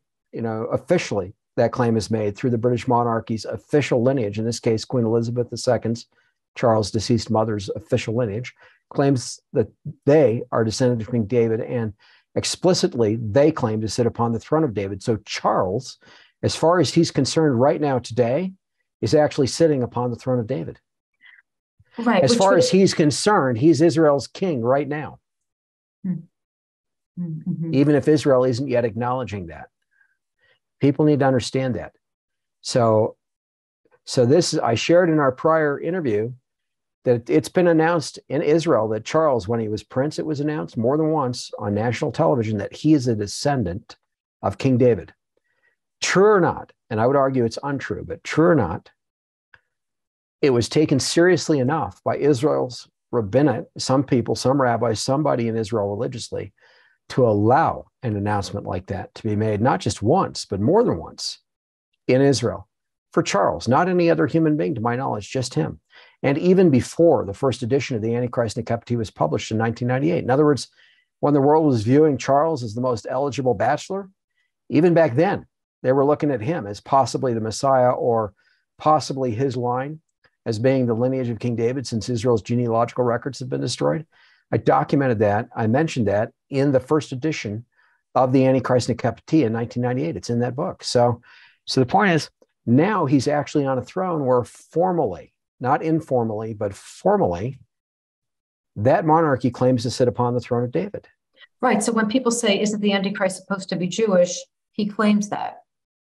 He claims that, but he actually is a descendant of the tribe of Dan. Right. So the early church understood that the Antichrist, they called him the Black One. He's called the Black One in the pseudepigraphic writings, which are kind of like apocryphal writings. But there are pseudepigraphical and apocryphal writings where the Antichrist is referred to as the Black One. It's another way of saying Prince of Darkness, but just calling him the Black One. At any rate, Charles is the Black Prince. Heraldically, and I point this out from the symbols on his coat of arms, he has been, since he was invested Prince of Wales in July of 1969, been known as the Black Prince because he wears the badge of the Black Prince, who is the founding Prince of Wales of the Order of the Garter, the oldest and most prominent and most powerful order of chivalry knighthood in the world, founded in the 14th century. Okay, he wears the badge where? He wears it on one of his fingers, on one of his hands. He wears it. It's a gold signet ring that has the badge of the Black Prince on it, but that same badge, it's 3 ostrich feathers encircled by a coronet, which is supposed to be his crown as Prince of Wales. But encircled by a coronet known as the Black Prince, it's the Black Prince's badge. He wears it on a signet ring, but it's also in one of the compartments on his coat of arms. It's also a druidic awen. The 3 ostrich feathers are arranged to represent a druidic awen. So I talk about that. The awen symbol is a precursor to the mark of the beast. Historically, the design of the picket-shaped UPC and EAN barcodes is related to something called the Ogham alphabet of Druidry, and also to the Awen of Druidry and Neo-Druidry, both classical and Neo-Druidry. And I address this in my book on the mark of the beast, but all that ties in under Charles. And the central symbol of this Neo-Druidry is, and they're the Gorsed Druids, that's what they're called, is the red dragon, the same red dragon that's on Charles' coat of arms, the same one that represents Satan, the same one that Wales has adopted as their national symbol. It is the central symbol, of course, that druidry. And so they have the Awen and so forth, all tied into the mark of the beast. But at any rate, Charles that's connected to the tribe of that's connected to the tribe of Dan. It is, because the Israel's ancient sages said that the black one would come from the tribe of Dan. Mm-hmm. But they based that on a prophecy in Genesis. There's a prophecy in Genesis where, and I believe I described this in our prior interview, but right, people can go look it up. It's from Jacob to his son Dan. And then, of course, the tribe of Dan, Dan's descendants. But in that prophecy, there's Yeshua referenced, the Lord's salvation. There is the dragon represented, the serpent, the same serpent that's described in Genesis 3 and identified as Satan and the fiery red dragon in Revelation chapter 12. That same serpent in Genesis 3, the same Hebrew word is used in that prophecy related to Dan. So Dan and that serpent, or the fiery red dragon, are both in that verse. And Dan, Dan is a horse who rears up so that its rider goes backward, and the dragon bites at the horse's heels, the fiery red dragon, Satan. And Jacob exclaims, "I've waited for your Yeshua, Lord." So in other words, from that verse, the way that they interpreted it, they understood that the black one, or the prince of darkness, would come from the tribe of Dan. And also a lot of early Christians believed the same thing based on the same prophecy in Genesis, and then based on this teaching in the pseudepigrapha and so forth, the pseudepigraphic teaching. I reference all that stuff in my book. It's just a traditional thing. But Charles meets that criteria, if you wanted to call it a criteria. He is, in fact, a descendant of the tribe of Dan. Okay, Tim, people have other objections about who the Antichrist really should be. And I'd like you to answer the other objections that you read. Another common objection is that the Antichrist is a Muslim from the Middle East. They don't think Charles is a Muslim, right? He presents himself publicly as a quote unquote Christian. Most of the British press doesn't deny that, even though he's said publicly that he wants to be defender of faith rather than the faith prior to him having become king. So I'll come back to that. But they don't realize that Charles has converted behind the scenes to be a Muslim under one of the world's most prominent Sunni Muslims, and that he has an honorary doctorate in Islamic studies from the University in Cairo, Egypt, which is the most prominent seat of Islamic learning among Sunnis in the world. And at the same time, he still claims to be a quote unquote Christian. Is he from the Middle East? No, he's not. Joel Richardson wrote a book where he popularized the idea that the 10 kings, the 10 rulers who will be under the Antichrist, would come out of the Middle East, and implied that Turkey's president, because of his conduct, his behavior, the things that he had already done, wanted to be the Muslim Mahdi, therefore might be the Antichrist, this kind of thing. Joel Richardson is mistaken. I gave him a copy of the first edition of the Antichrist in Captivity. I handed it to him in person when he came to speak at a Messianic congregation, Roa, Israel, years ago. I don't believe he ever read it, because he continued to promote his book and his view, and I've never had communication with him since. I don't think he bothered to read it. But the bottom line is, there's no one, including any Muslim in the Middle East, no human being on the planet other than Charles, who has the biblical evidence, meets the biblical criteria, all of them, to be the Antichrist. In the case of Erdogan, Turkey's leader, he has zero of the criteria. Right. He doesn't have the imagery. He doesn't have the lineage either. Mm-hmm. Even if he could claim descent from Muhammad, that's not a biblical criteria or criterion. He doesn't meet any of the biblical criterion. And I'm not aware of him actually claiming to be a descendant of Muhammad or any credible claim in relation to him for that. But even if he were to make that claim and try to present himself to the Muslims as their Mahdi, that doesn't change anything about the fact that Charles is the biblical Antichrist of Scripture and prophecy. I do address the 10 kings and how they'll actually arise through the United Nations, in my view. In the first edition of the Antichrist Nikapati, nothing has changed about that in relation to the second edition. I suggest that there'll be an expansion of the UN Security Council to 10 permanent members, 5 from the East, 5 from the West, as we think of the East-West division in the world today. I explain in the book why that is biblical in the Antichrist Nicopotain. And 3 of the 10 coming under the direct authority of the little horn with the eyes of a man in Daniel 7, coming under the direct authority of the Antichrist for the 3.5-year period of his global rule. Those 3, I believe, will be Germany, France, and England. So I expect to see the UN Security Council expanded to 10 permanent members, 5 from the East, 5 from the West, as we think of the East-West division in the world. 3 of the 10 being from the European Union, coming directly under Charles' authority, but also the British monarchy is actually the German, the French, the Greek, the English monarchy today. It's the monarchy of multiple nations in recent genealogical history. And were Germany and France to try to have a monarchy of their own again formally, or the European Union to say that we want to have a monarchy over the EU, anything like that, all of a sudden Charles is in direct control of Germany, France, and England.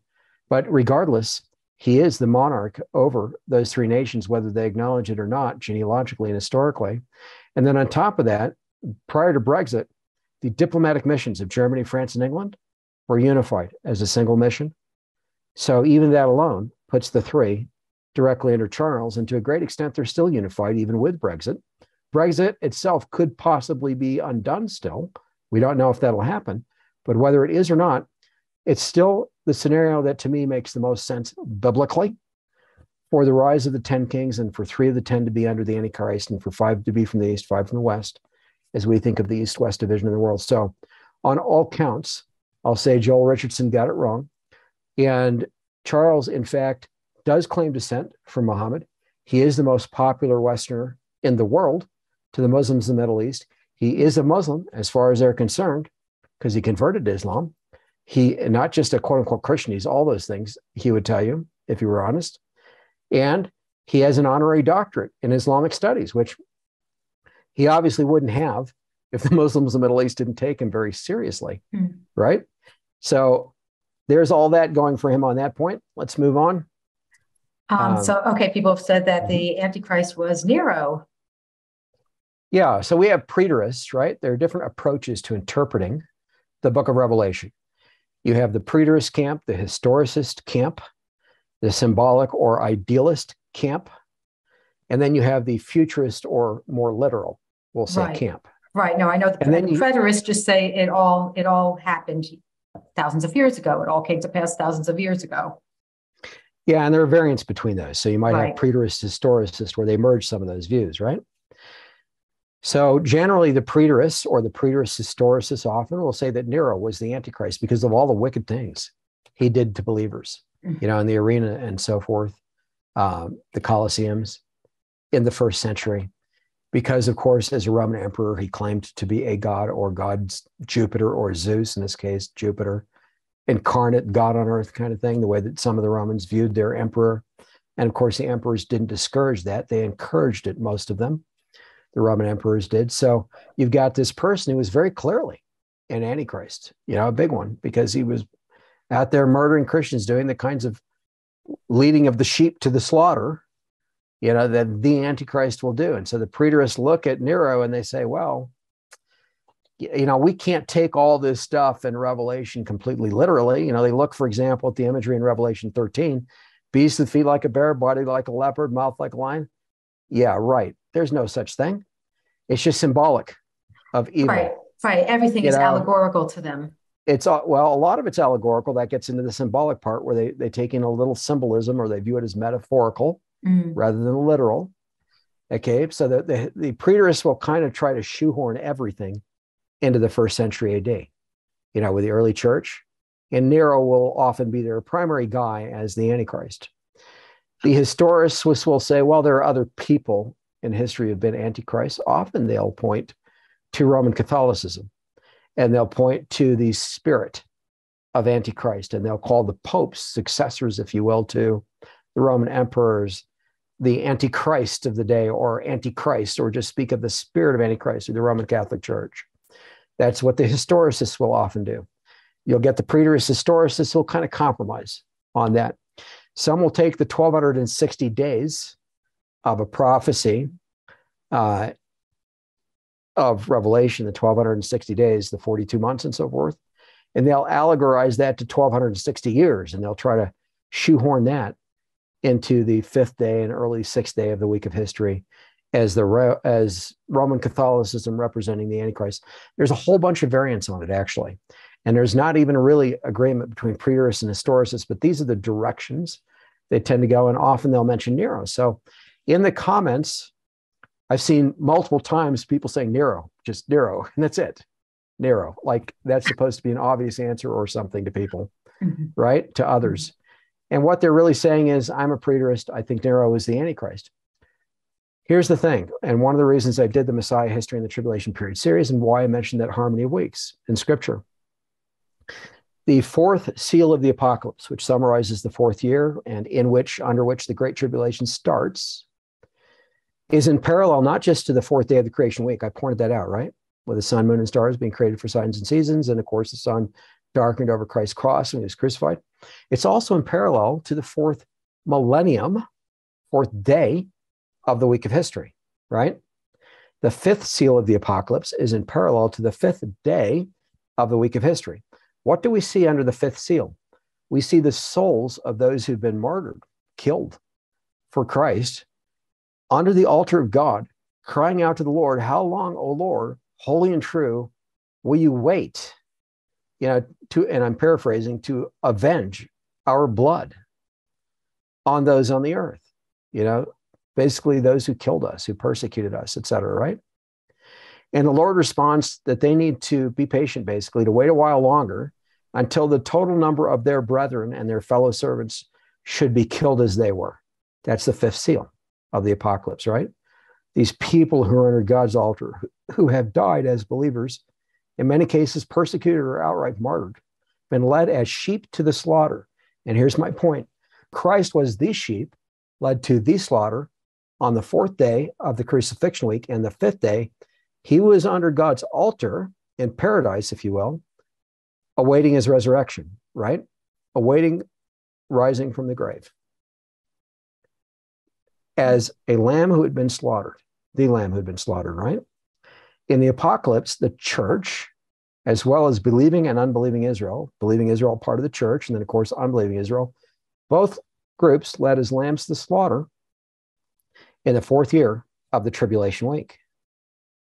When the Great Tribulation starts, and right before that, the fourth year, we get led as lambs to slaughter, mass martyrdom of Christians around the world. The Antichrist getting ready and beginning the process of killing 2/3 of Israel and Judea, which is why believers aren't supposed to be there. Zechariah 12-14, we learn that 2/3 of Israel in the land, in Judea specifically, is going to die between the start of those events and the end of the Great Tribulation by the time Christ returns to defend Israel, the survivors, and judge and save Israel and the world. So the point is, there's being led as lambs to slaughter. Well, who does that? In the tribulation week, it's under the Antichrist, as well as the Antichrists who are under him. There are other Antichrists in the world today, but he's the Antichrist, will be over the global government. So these other Antichrists will operate under him and under the devil. So it's the devil, the Antichrist, and the false prophet. And under them, the other Antichrists of the world doing their thing, including the other horsemen of the apocalypse. And let me just mention briefly, in the teachings I gave last Sunday, not a couple of days ago, the Sunday prior, which are available on my YouTube channel, under those various playlists, you'll find them. I went through a teaching that is basically titled, Is Charles the Antichrist over other Antichrists? And in that presentation, I talked about the other three horsemen of the apocalypse, the first three seals of the apocalypse, before you get to the fourth horseman and who they actually are. I gave evidence to actually identify them. So I've mentioned before, including in some of my comments under our prior interview, that I know who the other horsemen are. I don't only know who the fourth horseman is and who the Antichrist is. That's Charles. He's the fourth horseman.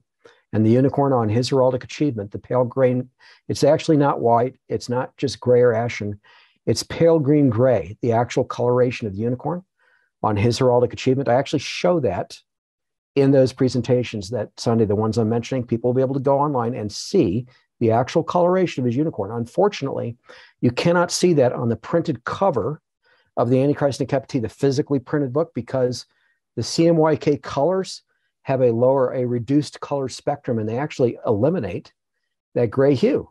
That's part of the unicorn on his coat of arms, but it's very obvious in full color. So the unicorn, the fourth horse, if you will, of the apocalypse is pale green gray, or the color of rotting human flesh. And it's often described as just gray or ashen, but it's pale green gray. That is the exact coloration of the unicorn on Charles' coat of arms. He is the fourth horseman. He is the Antichrist, under whom the saints in Israel will be led as lambs to the slaughter. And by the time we get to the fifth seal, under the altar of God, as Christ was on that fifth day in the crucifixion week, as the church was in the fifth millennium of history under Nero and the other antichrists who followed him. So in the fifth day of the week of history, and Christ came early in the fifth day and was crucified early in the fifth day, the fifth millennium of the week of history in the first century AD, right? As we, as the church, real Christians were being led at that point as lambs to slaughter under him. And then Israel later, when the whole nation was sacked, right? Under Titus and the Romans, and the Temple Mount was destroyed, and almost everything thrown down except part of that outer wall, the Wailing Wall, and the land salted. And then the survivors of Israel, those who managed to survive that, dispersed into the nations, right? As refugees. All that happened to Israel early in the first century, early in the fifth day, pardon me if I get my language right, early in the fifth day, the fifth millennium, of the week of history. So we have a pattern, in other words, that's maintained between and parallels. Weeks. Parallels, yes, but this is my point, and this is what I want the preterists and the historicists who are listening who think Nero's the Antichrist. This is what you need to understand. The apocalypse is literally future. The way that it's written, the events under it are literally future, but there are events in it, like what happens under the fourth seal, that parallel strongly things that have already happened in history, including what happened under Nero. And that is the point I'm making. So they look at Nero and they have this myopic perspective. Nero had to be the Antichrist. He did the stuff that the Antichrist is going to do. He martyred Christians. He led believers en masse as lambs to slaughter, right? Nero has to be the Antichrist. He did this stuff. He fulfilled it. That is a non-literal view of Scripture. That is an incorrect view of the apocalypse. But typologically, it's correct. The reason it's correct is because Nero was an Antichrist early in the fifth day of the week of history in parallel to the Antichrist, and Nero was doing the same kinds of things. But it wasn't only Nero. There have been hundreds, if not thousands, of Antichrists since Nero. Right, just not the Antichrist. Right, who've martyred Christians unto the devil, including in our day, right? In Muslim countries and elsewhere around the world. Right. In India, for example, under Hindus. Right. Who are martyring Christian pastors. Well, now let me just say this, okay, because I want to go to another objection. Some people say Trump is the Antichrist. People look at Trump, they look at Obama. Neither of them has any of the qualifications. They don't have even what William and Harry have. They're even less qualified than William, to be the Antichrist. But here's an important point, and people who think Obama is the Antichrist, pay close attention to this. He is an Antichrist, and you're not wrong about some of the stuff you've been looking at.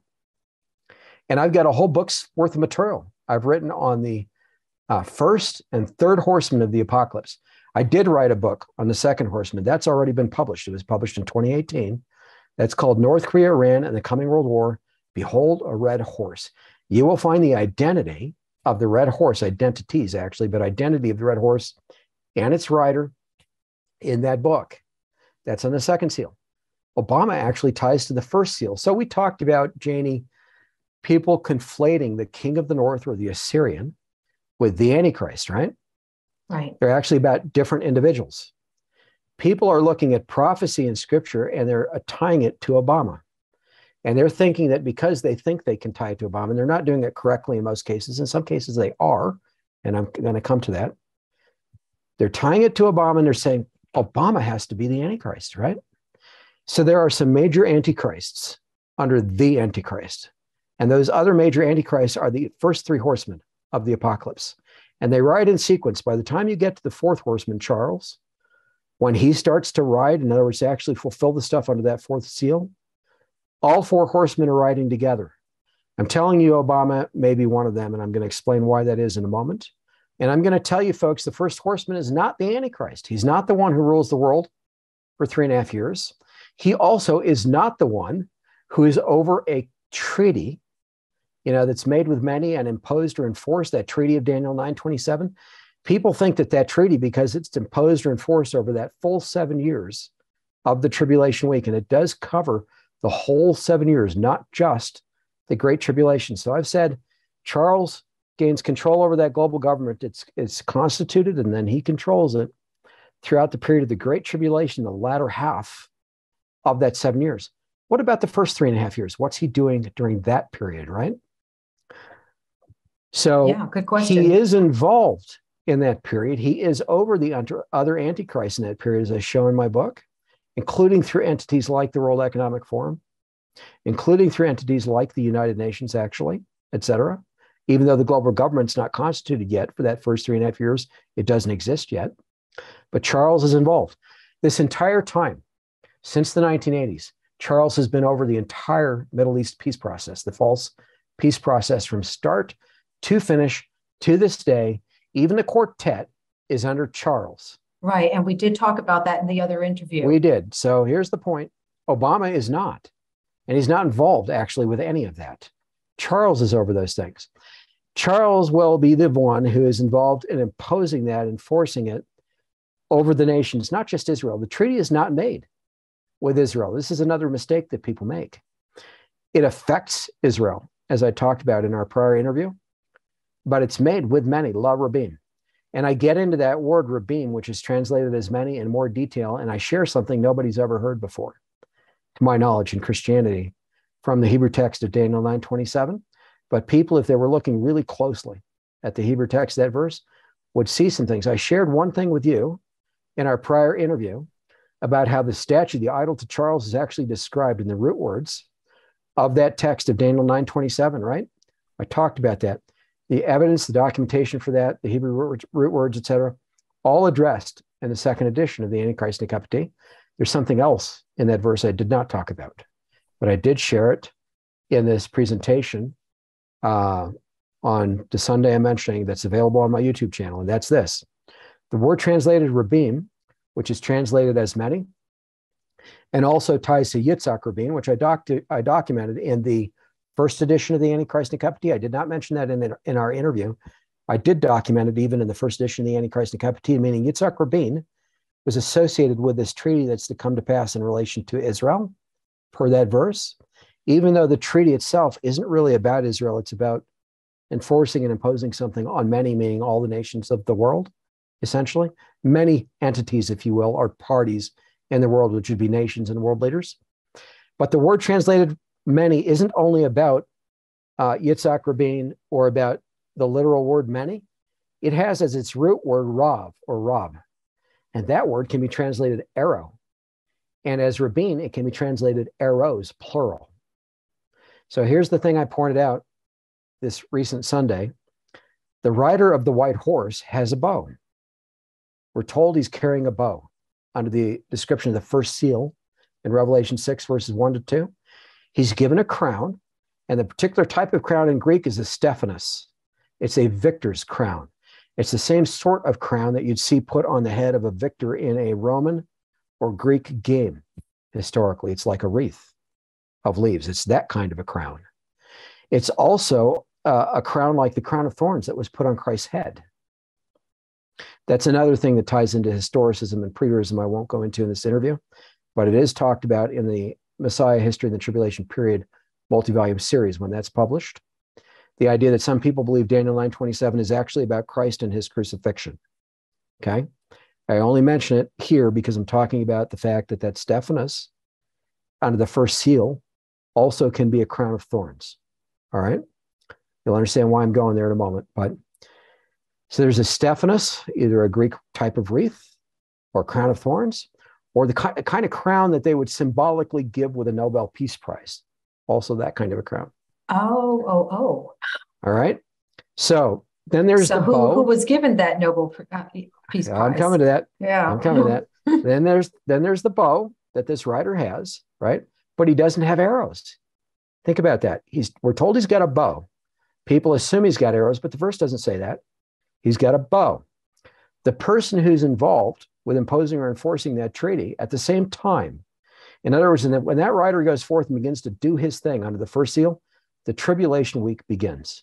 At that point, we may know who he is in advance. And in fact, we do know who all of them are in advance. As I've known who the foretold Antichrist is since 1987, decades before he's going to ride as the fourth horseman. He's not riding as the fourth horseman yet. That's still to come, okay? Decades before he receives the mortal wound and recovers in a seemingly supernatural or bizarre way that the world starts to follow after and worship him. Decades before he's possessed by the devil and in control of a global government, right? I've known who he is the whole time. And I've been telling people the whole time. The same thing is true of the other horsemen. I know who they all are. You said he had a mortal wound decades ago. He will. No. I knew who he was decades before. Right. He's received that before wound. that happens. It hasn't happened yet. Right. In other words, the Antichrist has been identified and the wound hasn't happened yet. It's coming. I'm saying ahead of time, it's going to be him who receives it, or one of the heads, plural, on his heraldic achievement. Actually, if we're going to be very technically literal, Scripture says it's one of the heads, plural, of that first beast that receives the mortal wound. You wouldn't necessarily know from that language alone that this is Charles. People assume it's the Antichrist. They assume it's him if they know that he's the Antichrist. But the technical piece of this is that the heads of those beasts on his coat of arms, the beast with feet like a bear, body like a leopard, mouth like a lion, the unicorn with human eyes, the red dragon on his coat of arms, the overall helm at the center of the coat of arms that represents the corporate head of that corporate beast. It's viewed as a corporate beast in heraldry. Beneath it is a label with 3 horns that seem to descend down beneath. That same label, called the label of the eldest son, is around the neck of the first beast. It's around the neck of the unicorn. It's around the neck of the red dragon. And it's around the neck of the overall corporate beast, the coat of arms, beneath that helm. In other words, that corporate beast represents Charles specifically, but each individual beast, the red dragon, the unicorn with human eyes, the beast with feet like a bear, body like a leopard, mouth like a lion, each of those explicitly in heraldry represents him. They each have a head. So there are multiple heads on this coat of arms. That's the reason for the strange language in Revelation 13, where it says one of the heads, plural, will receive this mortal wound. So my point is, Charles hasn't received that wound yet. The first beast has not received that wound yet. It's coming. But nonetheless, for decades, we've been able to prove with hard evidence who the Antichrist is. Now he's ready to take control of a global government that's coming very, very quickly, very soon. So the Antichrist, the foretold Antichrist, has the arrows, the rider of the white horse, he's got a bow, which leads us to think, he's got military weaponry at his disposal, to include arrows. He receives a victor's crown. Scripture says he goes forth victorious and to be victorious, or conquering and to conquer. The literal meaning of the Greek text there is victorious and to be victorious, and it actually relates to the goddess of victory in relation to the Roman games. Why is that important? So I'm going to tell you exactly why in a moment. But there's one more component I have to bring out, 2 more actually, in relation to that verse. There's the white horse, right? And then the seal, it's opened and it's introduced with the voice or the sound of thunder. That word thunder, right? So people have looked at Obama and the word Barak, his name, his first name, and they've said that in Hebrew, and some have said in Arabic, but in Hebrew, that the name Barak means lightning. Okay? Interesting. Mm-hmm. Well, Rahm Emanuel was present in 2008 at the Democratic National Convention, the 2008 DNC with Obama, with Biden, in Invesco Field in the center of Denver. I was literally working only blocks from there while it occurred. And I physically felt, I experienced a change in the Holy Spirit as that event was transpiring. I wasn't paying any attention to the event prior to that. I knew something had happened. Something had changed in the spirit with that event. I didn't know what. I knew that the DNC was happening and Obama and Biden were there. That was really all I knew, and that Obama was a non-Christian, et cetera. Over that field is a large Arabian horse or Mustang, a white horse. That white horse statue overlooks the entire interior of the stadium. That horse's name is Thunder. The mascot of the Denver Broncos is an Arabian horse or a Mustang, a white one. Its name is Thunder. And then they've gone through various sequences as horses have died. So Thunder, Thunder 2, etc. But Thunder is the name of that Broncos mascot. The mascot was present at the 2008 DNC at this event for Obama and Biden and Rahm Emanuel. I'll talk about Emanuel in a moment, Rahm Emanuel. The horse overlooking the scoreboard, the statue, not the physical living horse, but the statue is named Thunder. The living horse is named Thunder, both present at the event with Obama, whose name means lightning. Rahm Emanuel, his name, Ram in Hebrew, means thunder. So you have lightning and thunder present at that event in addition to the white horse, right? Obama is there, Biden is there, Rahm Emanuel is there. Thunder and lightning. Okay, Hitler, pre-World War II Germany, had the throne of the devil put in a museum in Berlin. A lot of people don't know this. It's called the throne from Pergamon in Turkey. And I'm probably pronouncing that incorrectly as well. But you see in Revelation where it talks about Satan's throne being in a specific place, right? That place historically was in Turkey, in Pergamos. And we read that in the book of Revelation, literally stated. Pre-World War I Germany actually took that throne, the same one, from Pergamos in Turkey.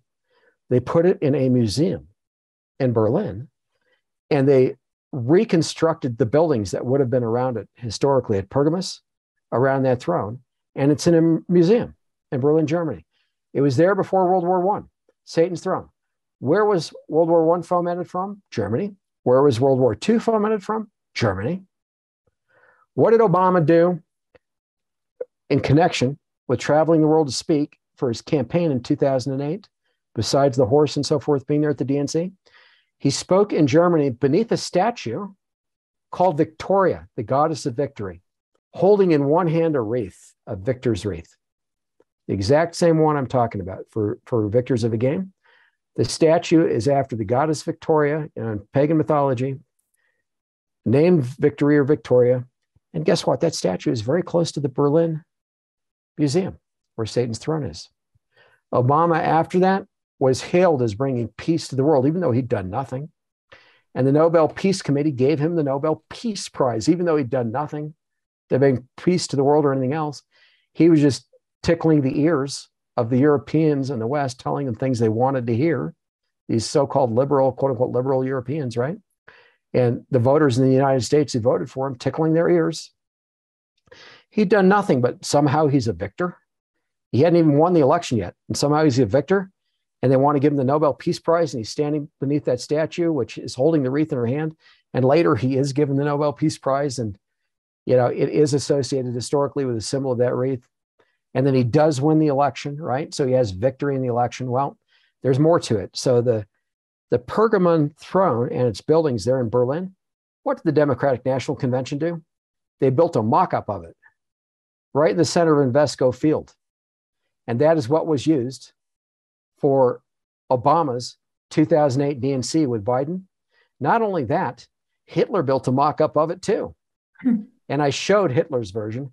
That's where Hitler and all the main Nazi rallies actually occurred throughout World War II. Hitler built a mock-up of that whole of the buildings and the throne. And that's where the main Nazi rallies were held and where Hitler would constantly speak throughout World War II. Hitler had done it. And now you've got Obama and Biden doing it too. In the DNC, beneath the white horse, whose name is Thunder, with the mascot present as Thunder. They're victorious. They win the election. Obama has a bow, the U.S. arsenal, right? Even though Charles is the Antichrist, somehow has the arrows. He'll be in control of those later in some fashion. And actually, he's in control of our government behind the scenes anyway. And I can get into that another time or maybe later. But through the World Economic Forum and other entities, he has penetrated our government as he has penetrated Canada's and Australia's and New Zealand's and many others around the world, China's, Russia's, all penetrated by the World Economic Forum.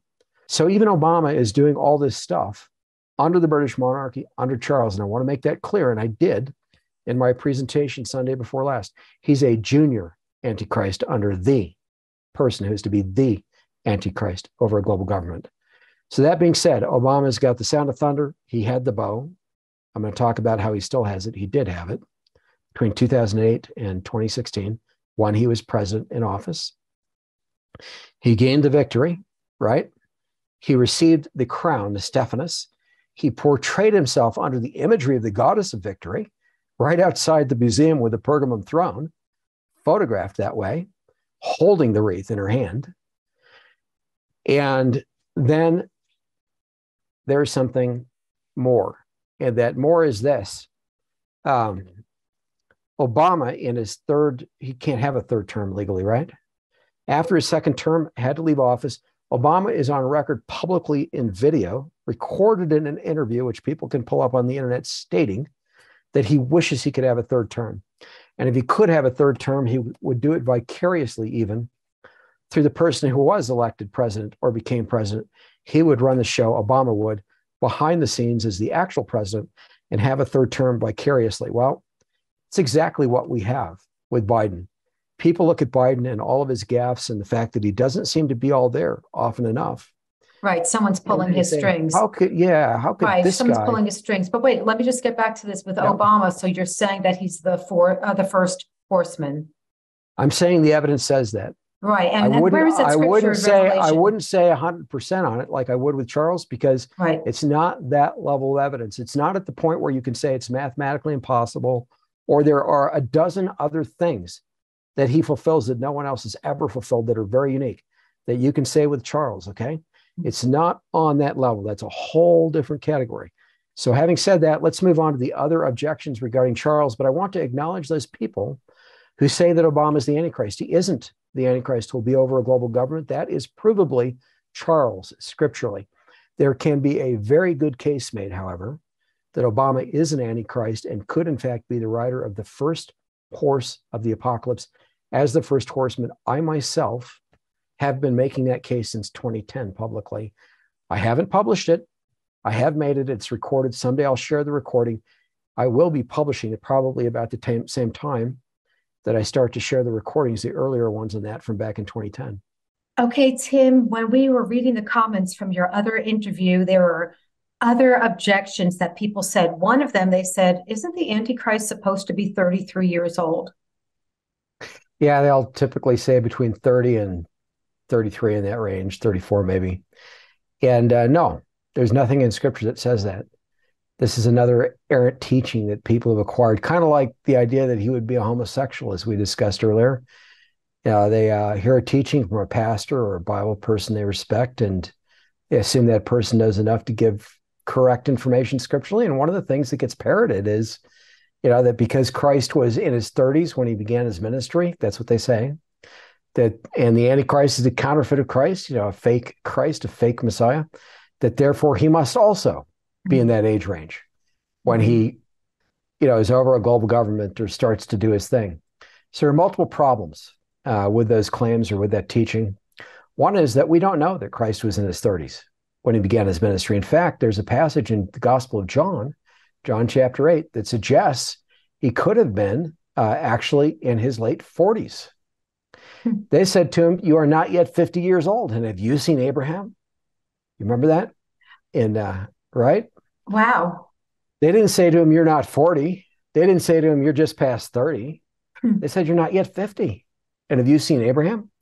So it suggests, it seems to imply that he could have been in his late 40s when he was, preaching and teaching and had begun his ministry, right?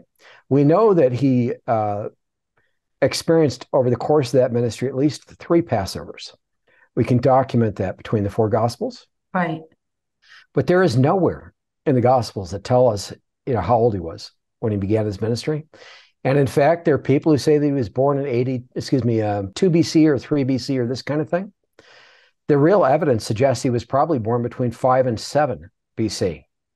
And it's entirely possible that his crucifixion was, in his 40s or even in his early 50s, right? Because when they said that, he was still ministering. When they said, "You're not yet 50, we don't know how close to 50 he might have been, right? And we know he was continuing to minister for some period after that before he was finally crucified. So that's the first point. The other is there's nothing that says how old the Antichrist has to be. Right. That's pure speculation. Right. And Charles was identified as the Antichrist with hard evidence biblically decades ago, Right. which Right. evidence that can't be made up, that can't be gainsaid, that can't be contradicted. At this point, he's already running the global show behind the scenes. Okay, And let's that'll go to the next. dovetail into one of the other objections. Yeah, Right. one of the other Now let's go objections. to the other point. Like some people say, well, he's not charismatic, and the Antichrist has to be charismatic. Yeah, so people would typically look at Charles and think, well, I've heard he's a New Ager. I've heard that he talks to plants.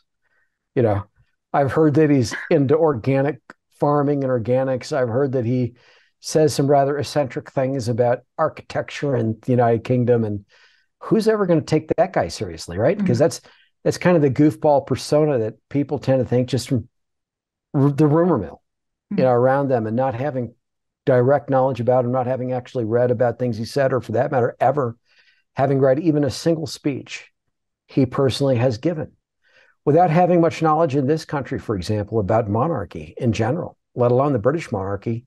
We're centuries divorced, if you want to put it that way, from that here in the United States. So people don't pay a ton of attention, most people, as a matter of course, to any monarchy, let alone the British monarchy, right? Yeah. And so they don't really know much about Charles. The reality is that he has been the number one globalist on the planet since his investiture in July 1969. Klaus Schwab has been under Charles the entire time. That's one example. Charles, behind the scenes, is over the World Economic Forum. He's heavily involved through the United Nations. He's over the public-private partnership effort globally, which is a form of fascism.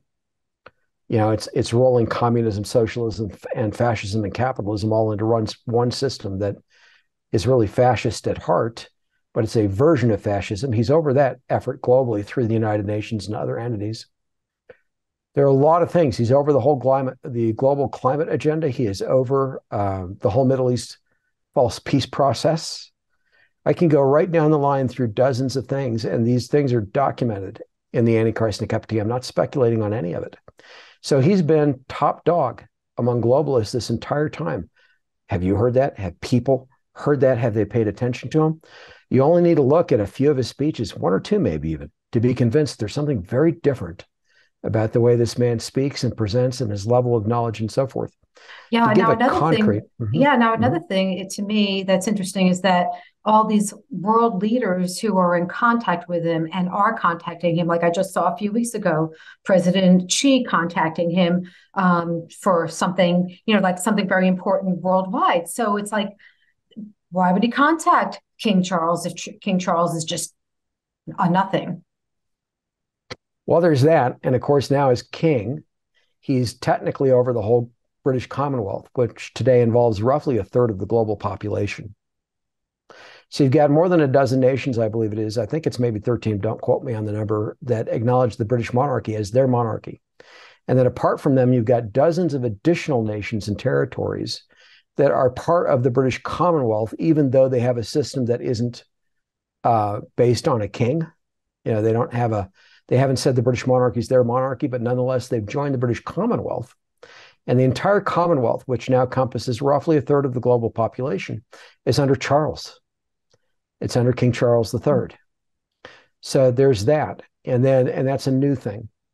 But apart from that, just a few examples. He delivered the first global security lecture of the Global Security Lecture series at the United Nations, which he personally initiated decades ago. He's already over the global environmental movement. I outlined some of that, including the idol that's been made to him to hail him as the environmental savior of the world, the idol that will be placed on the Temple Mount. It already exists. It's to him. It has his face, an angelic winged figure in which he's actually being portrayed as Zeus or Jupiter. And when Satan possesses him in the future, it'll be Satan, in the guise of that statue, because Satan will be wearing Charles' face, possessing his body. That statue will be on the Temple Mount. Satan will be showing himself, like we read in 2 Thessalonians 2. People don't think a lot about this. How does Satan show himself that he is God, right? That's what 2 Thessalonians 2 says. The devil is going to show himself, right? That he's quote unquote God. You know, when he has that restrainer loosed and so forth, when the Antichrist does. How does that work exactly? Well, it's simple. The idol that's going to be put on the Temple Mount to the devil has the Antichrist face on it, and the devil is going to be inside the Antichrist body, you know, when that thing is placed there. The devil showing himself, right? So there's that.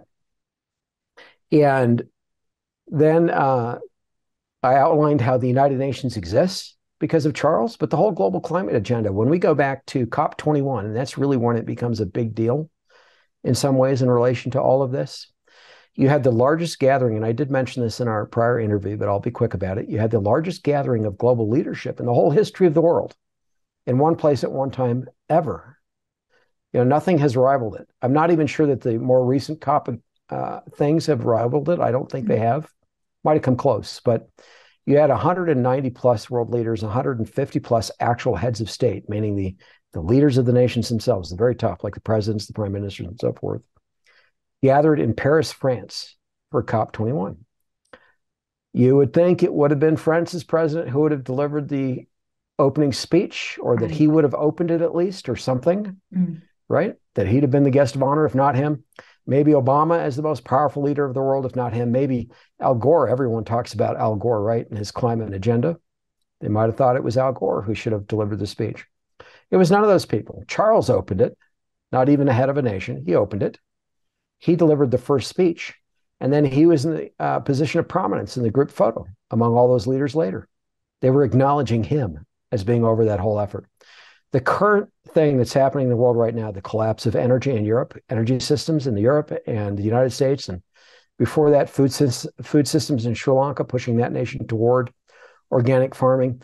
Now they're trying to collapse it in the Netherlands, which is one of the major food exporters globally, by taking farmland from farmers, buying it out from them, or telling them they can't raise so many cattle, or different things that are happening in the Netherlands. They're doing these same things in the United Kingdom, in Australia, now in the United States. They're trying to get it going here. Right. In Canada. They already did it in Sri Lanka, so that whole nation is up in arms. Look at what happened in Sri Lanka. They were doing very well. They were growing in prosperity and so forth with their farming efforts and so forth by leaps and bounds. And then they get a leader in there who's actually tied to the World Economic Forum and pushes organic farming on them and says, we're not going to use synthetic fertilizers anymore. And in about 2 years, completely destroys their economy. People can't afford to live. They're rioting in the streets practically, and they overthrow the government. That happened in Sri Lanka. So all of that happened under Charles. It's a little microcosm of what he's trying to accomplish in the World Economic Forum under him is trying to accomplish globally with a Great Reset, only on a much grander scale. His personality will change when he's possessed by the devil. You know, when he's wounded, which would be the same thing with the supernatural power. That would be the same thing when people say, well, he doesn't have supernatural power. Exactly right. So all that stuff will suddenly change like that once the Great Tribulation is starting, at the very start of it. We're not there yet. So in other words, it's a premature objection. And even if he doesn't have, you know, even if the devil doesn't exercise visible supernatural power through him, that will happen in a sense, or seem to anyway, through the false prophet, the second beast of Revelation 13. So there are two beasts in that chapter. One of them is the Antichrist. That's Charles, the foretold Antichrist, who will be over the global government.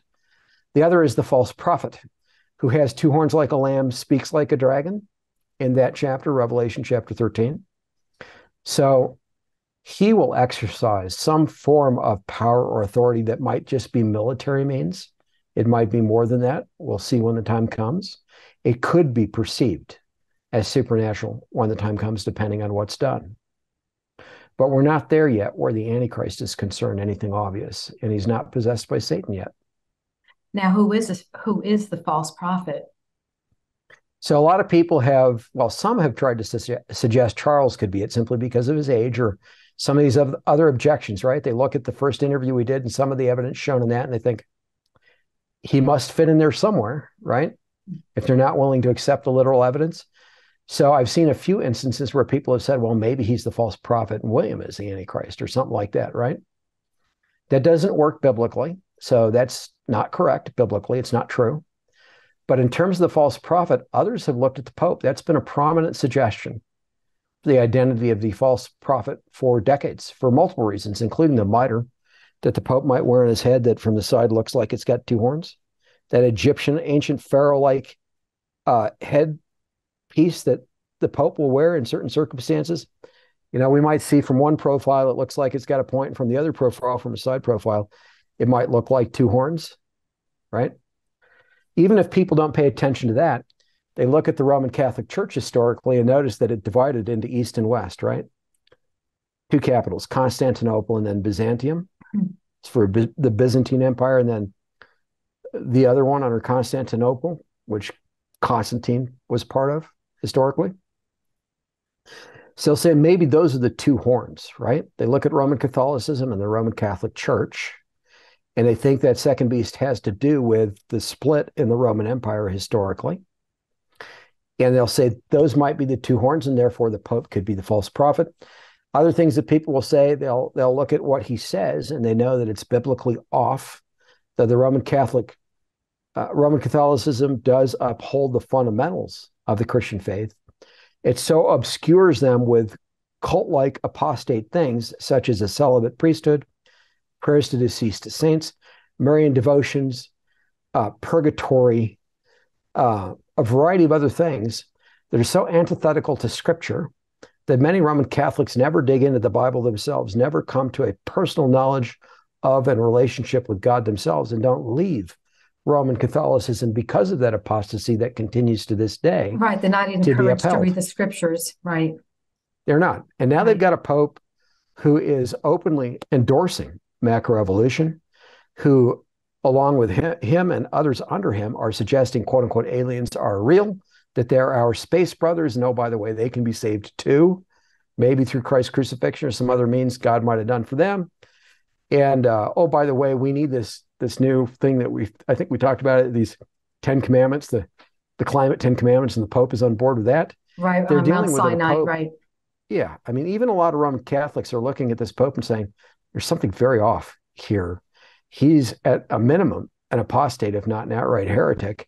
And even some of them are saying, could he end up being the false prophet?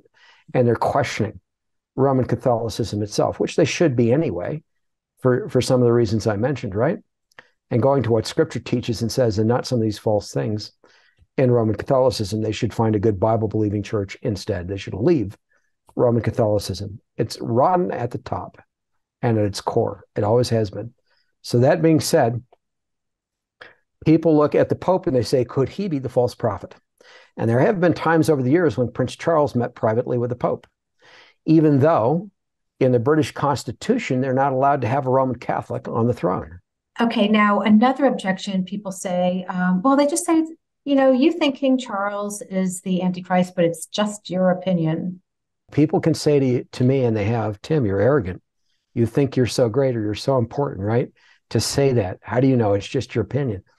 I'm going to say it's not arrogant. What's arrogant is for you to think you're so knowledgeable and so important that you can actually sit there and contradict me without having examined the evidence, without having read or looked at any of it, without having compared it against Scripture, without having looked at the history of Charles, etc.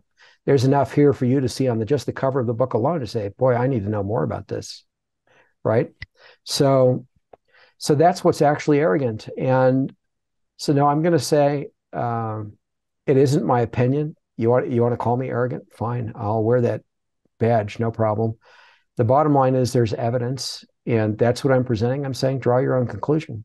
And if you're honest and a born-again Christian, the evidence will tell you that Charles is the Antichrist. There isn't anybody else. And then secondly, the Holy Spirit will tell you that, particularly when you see the evidence.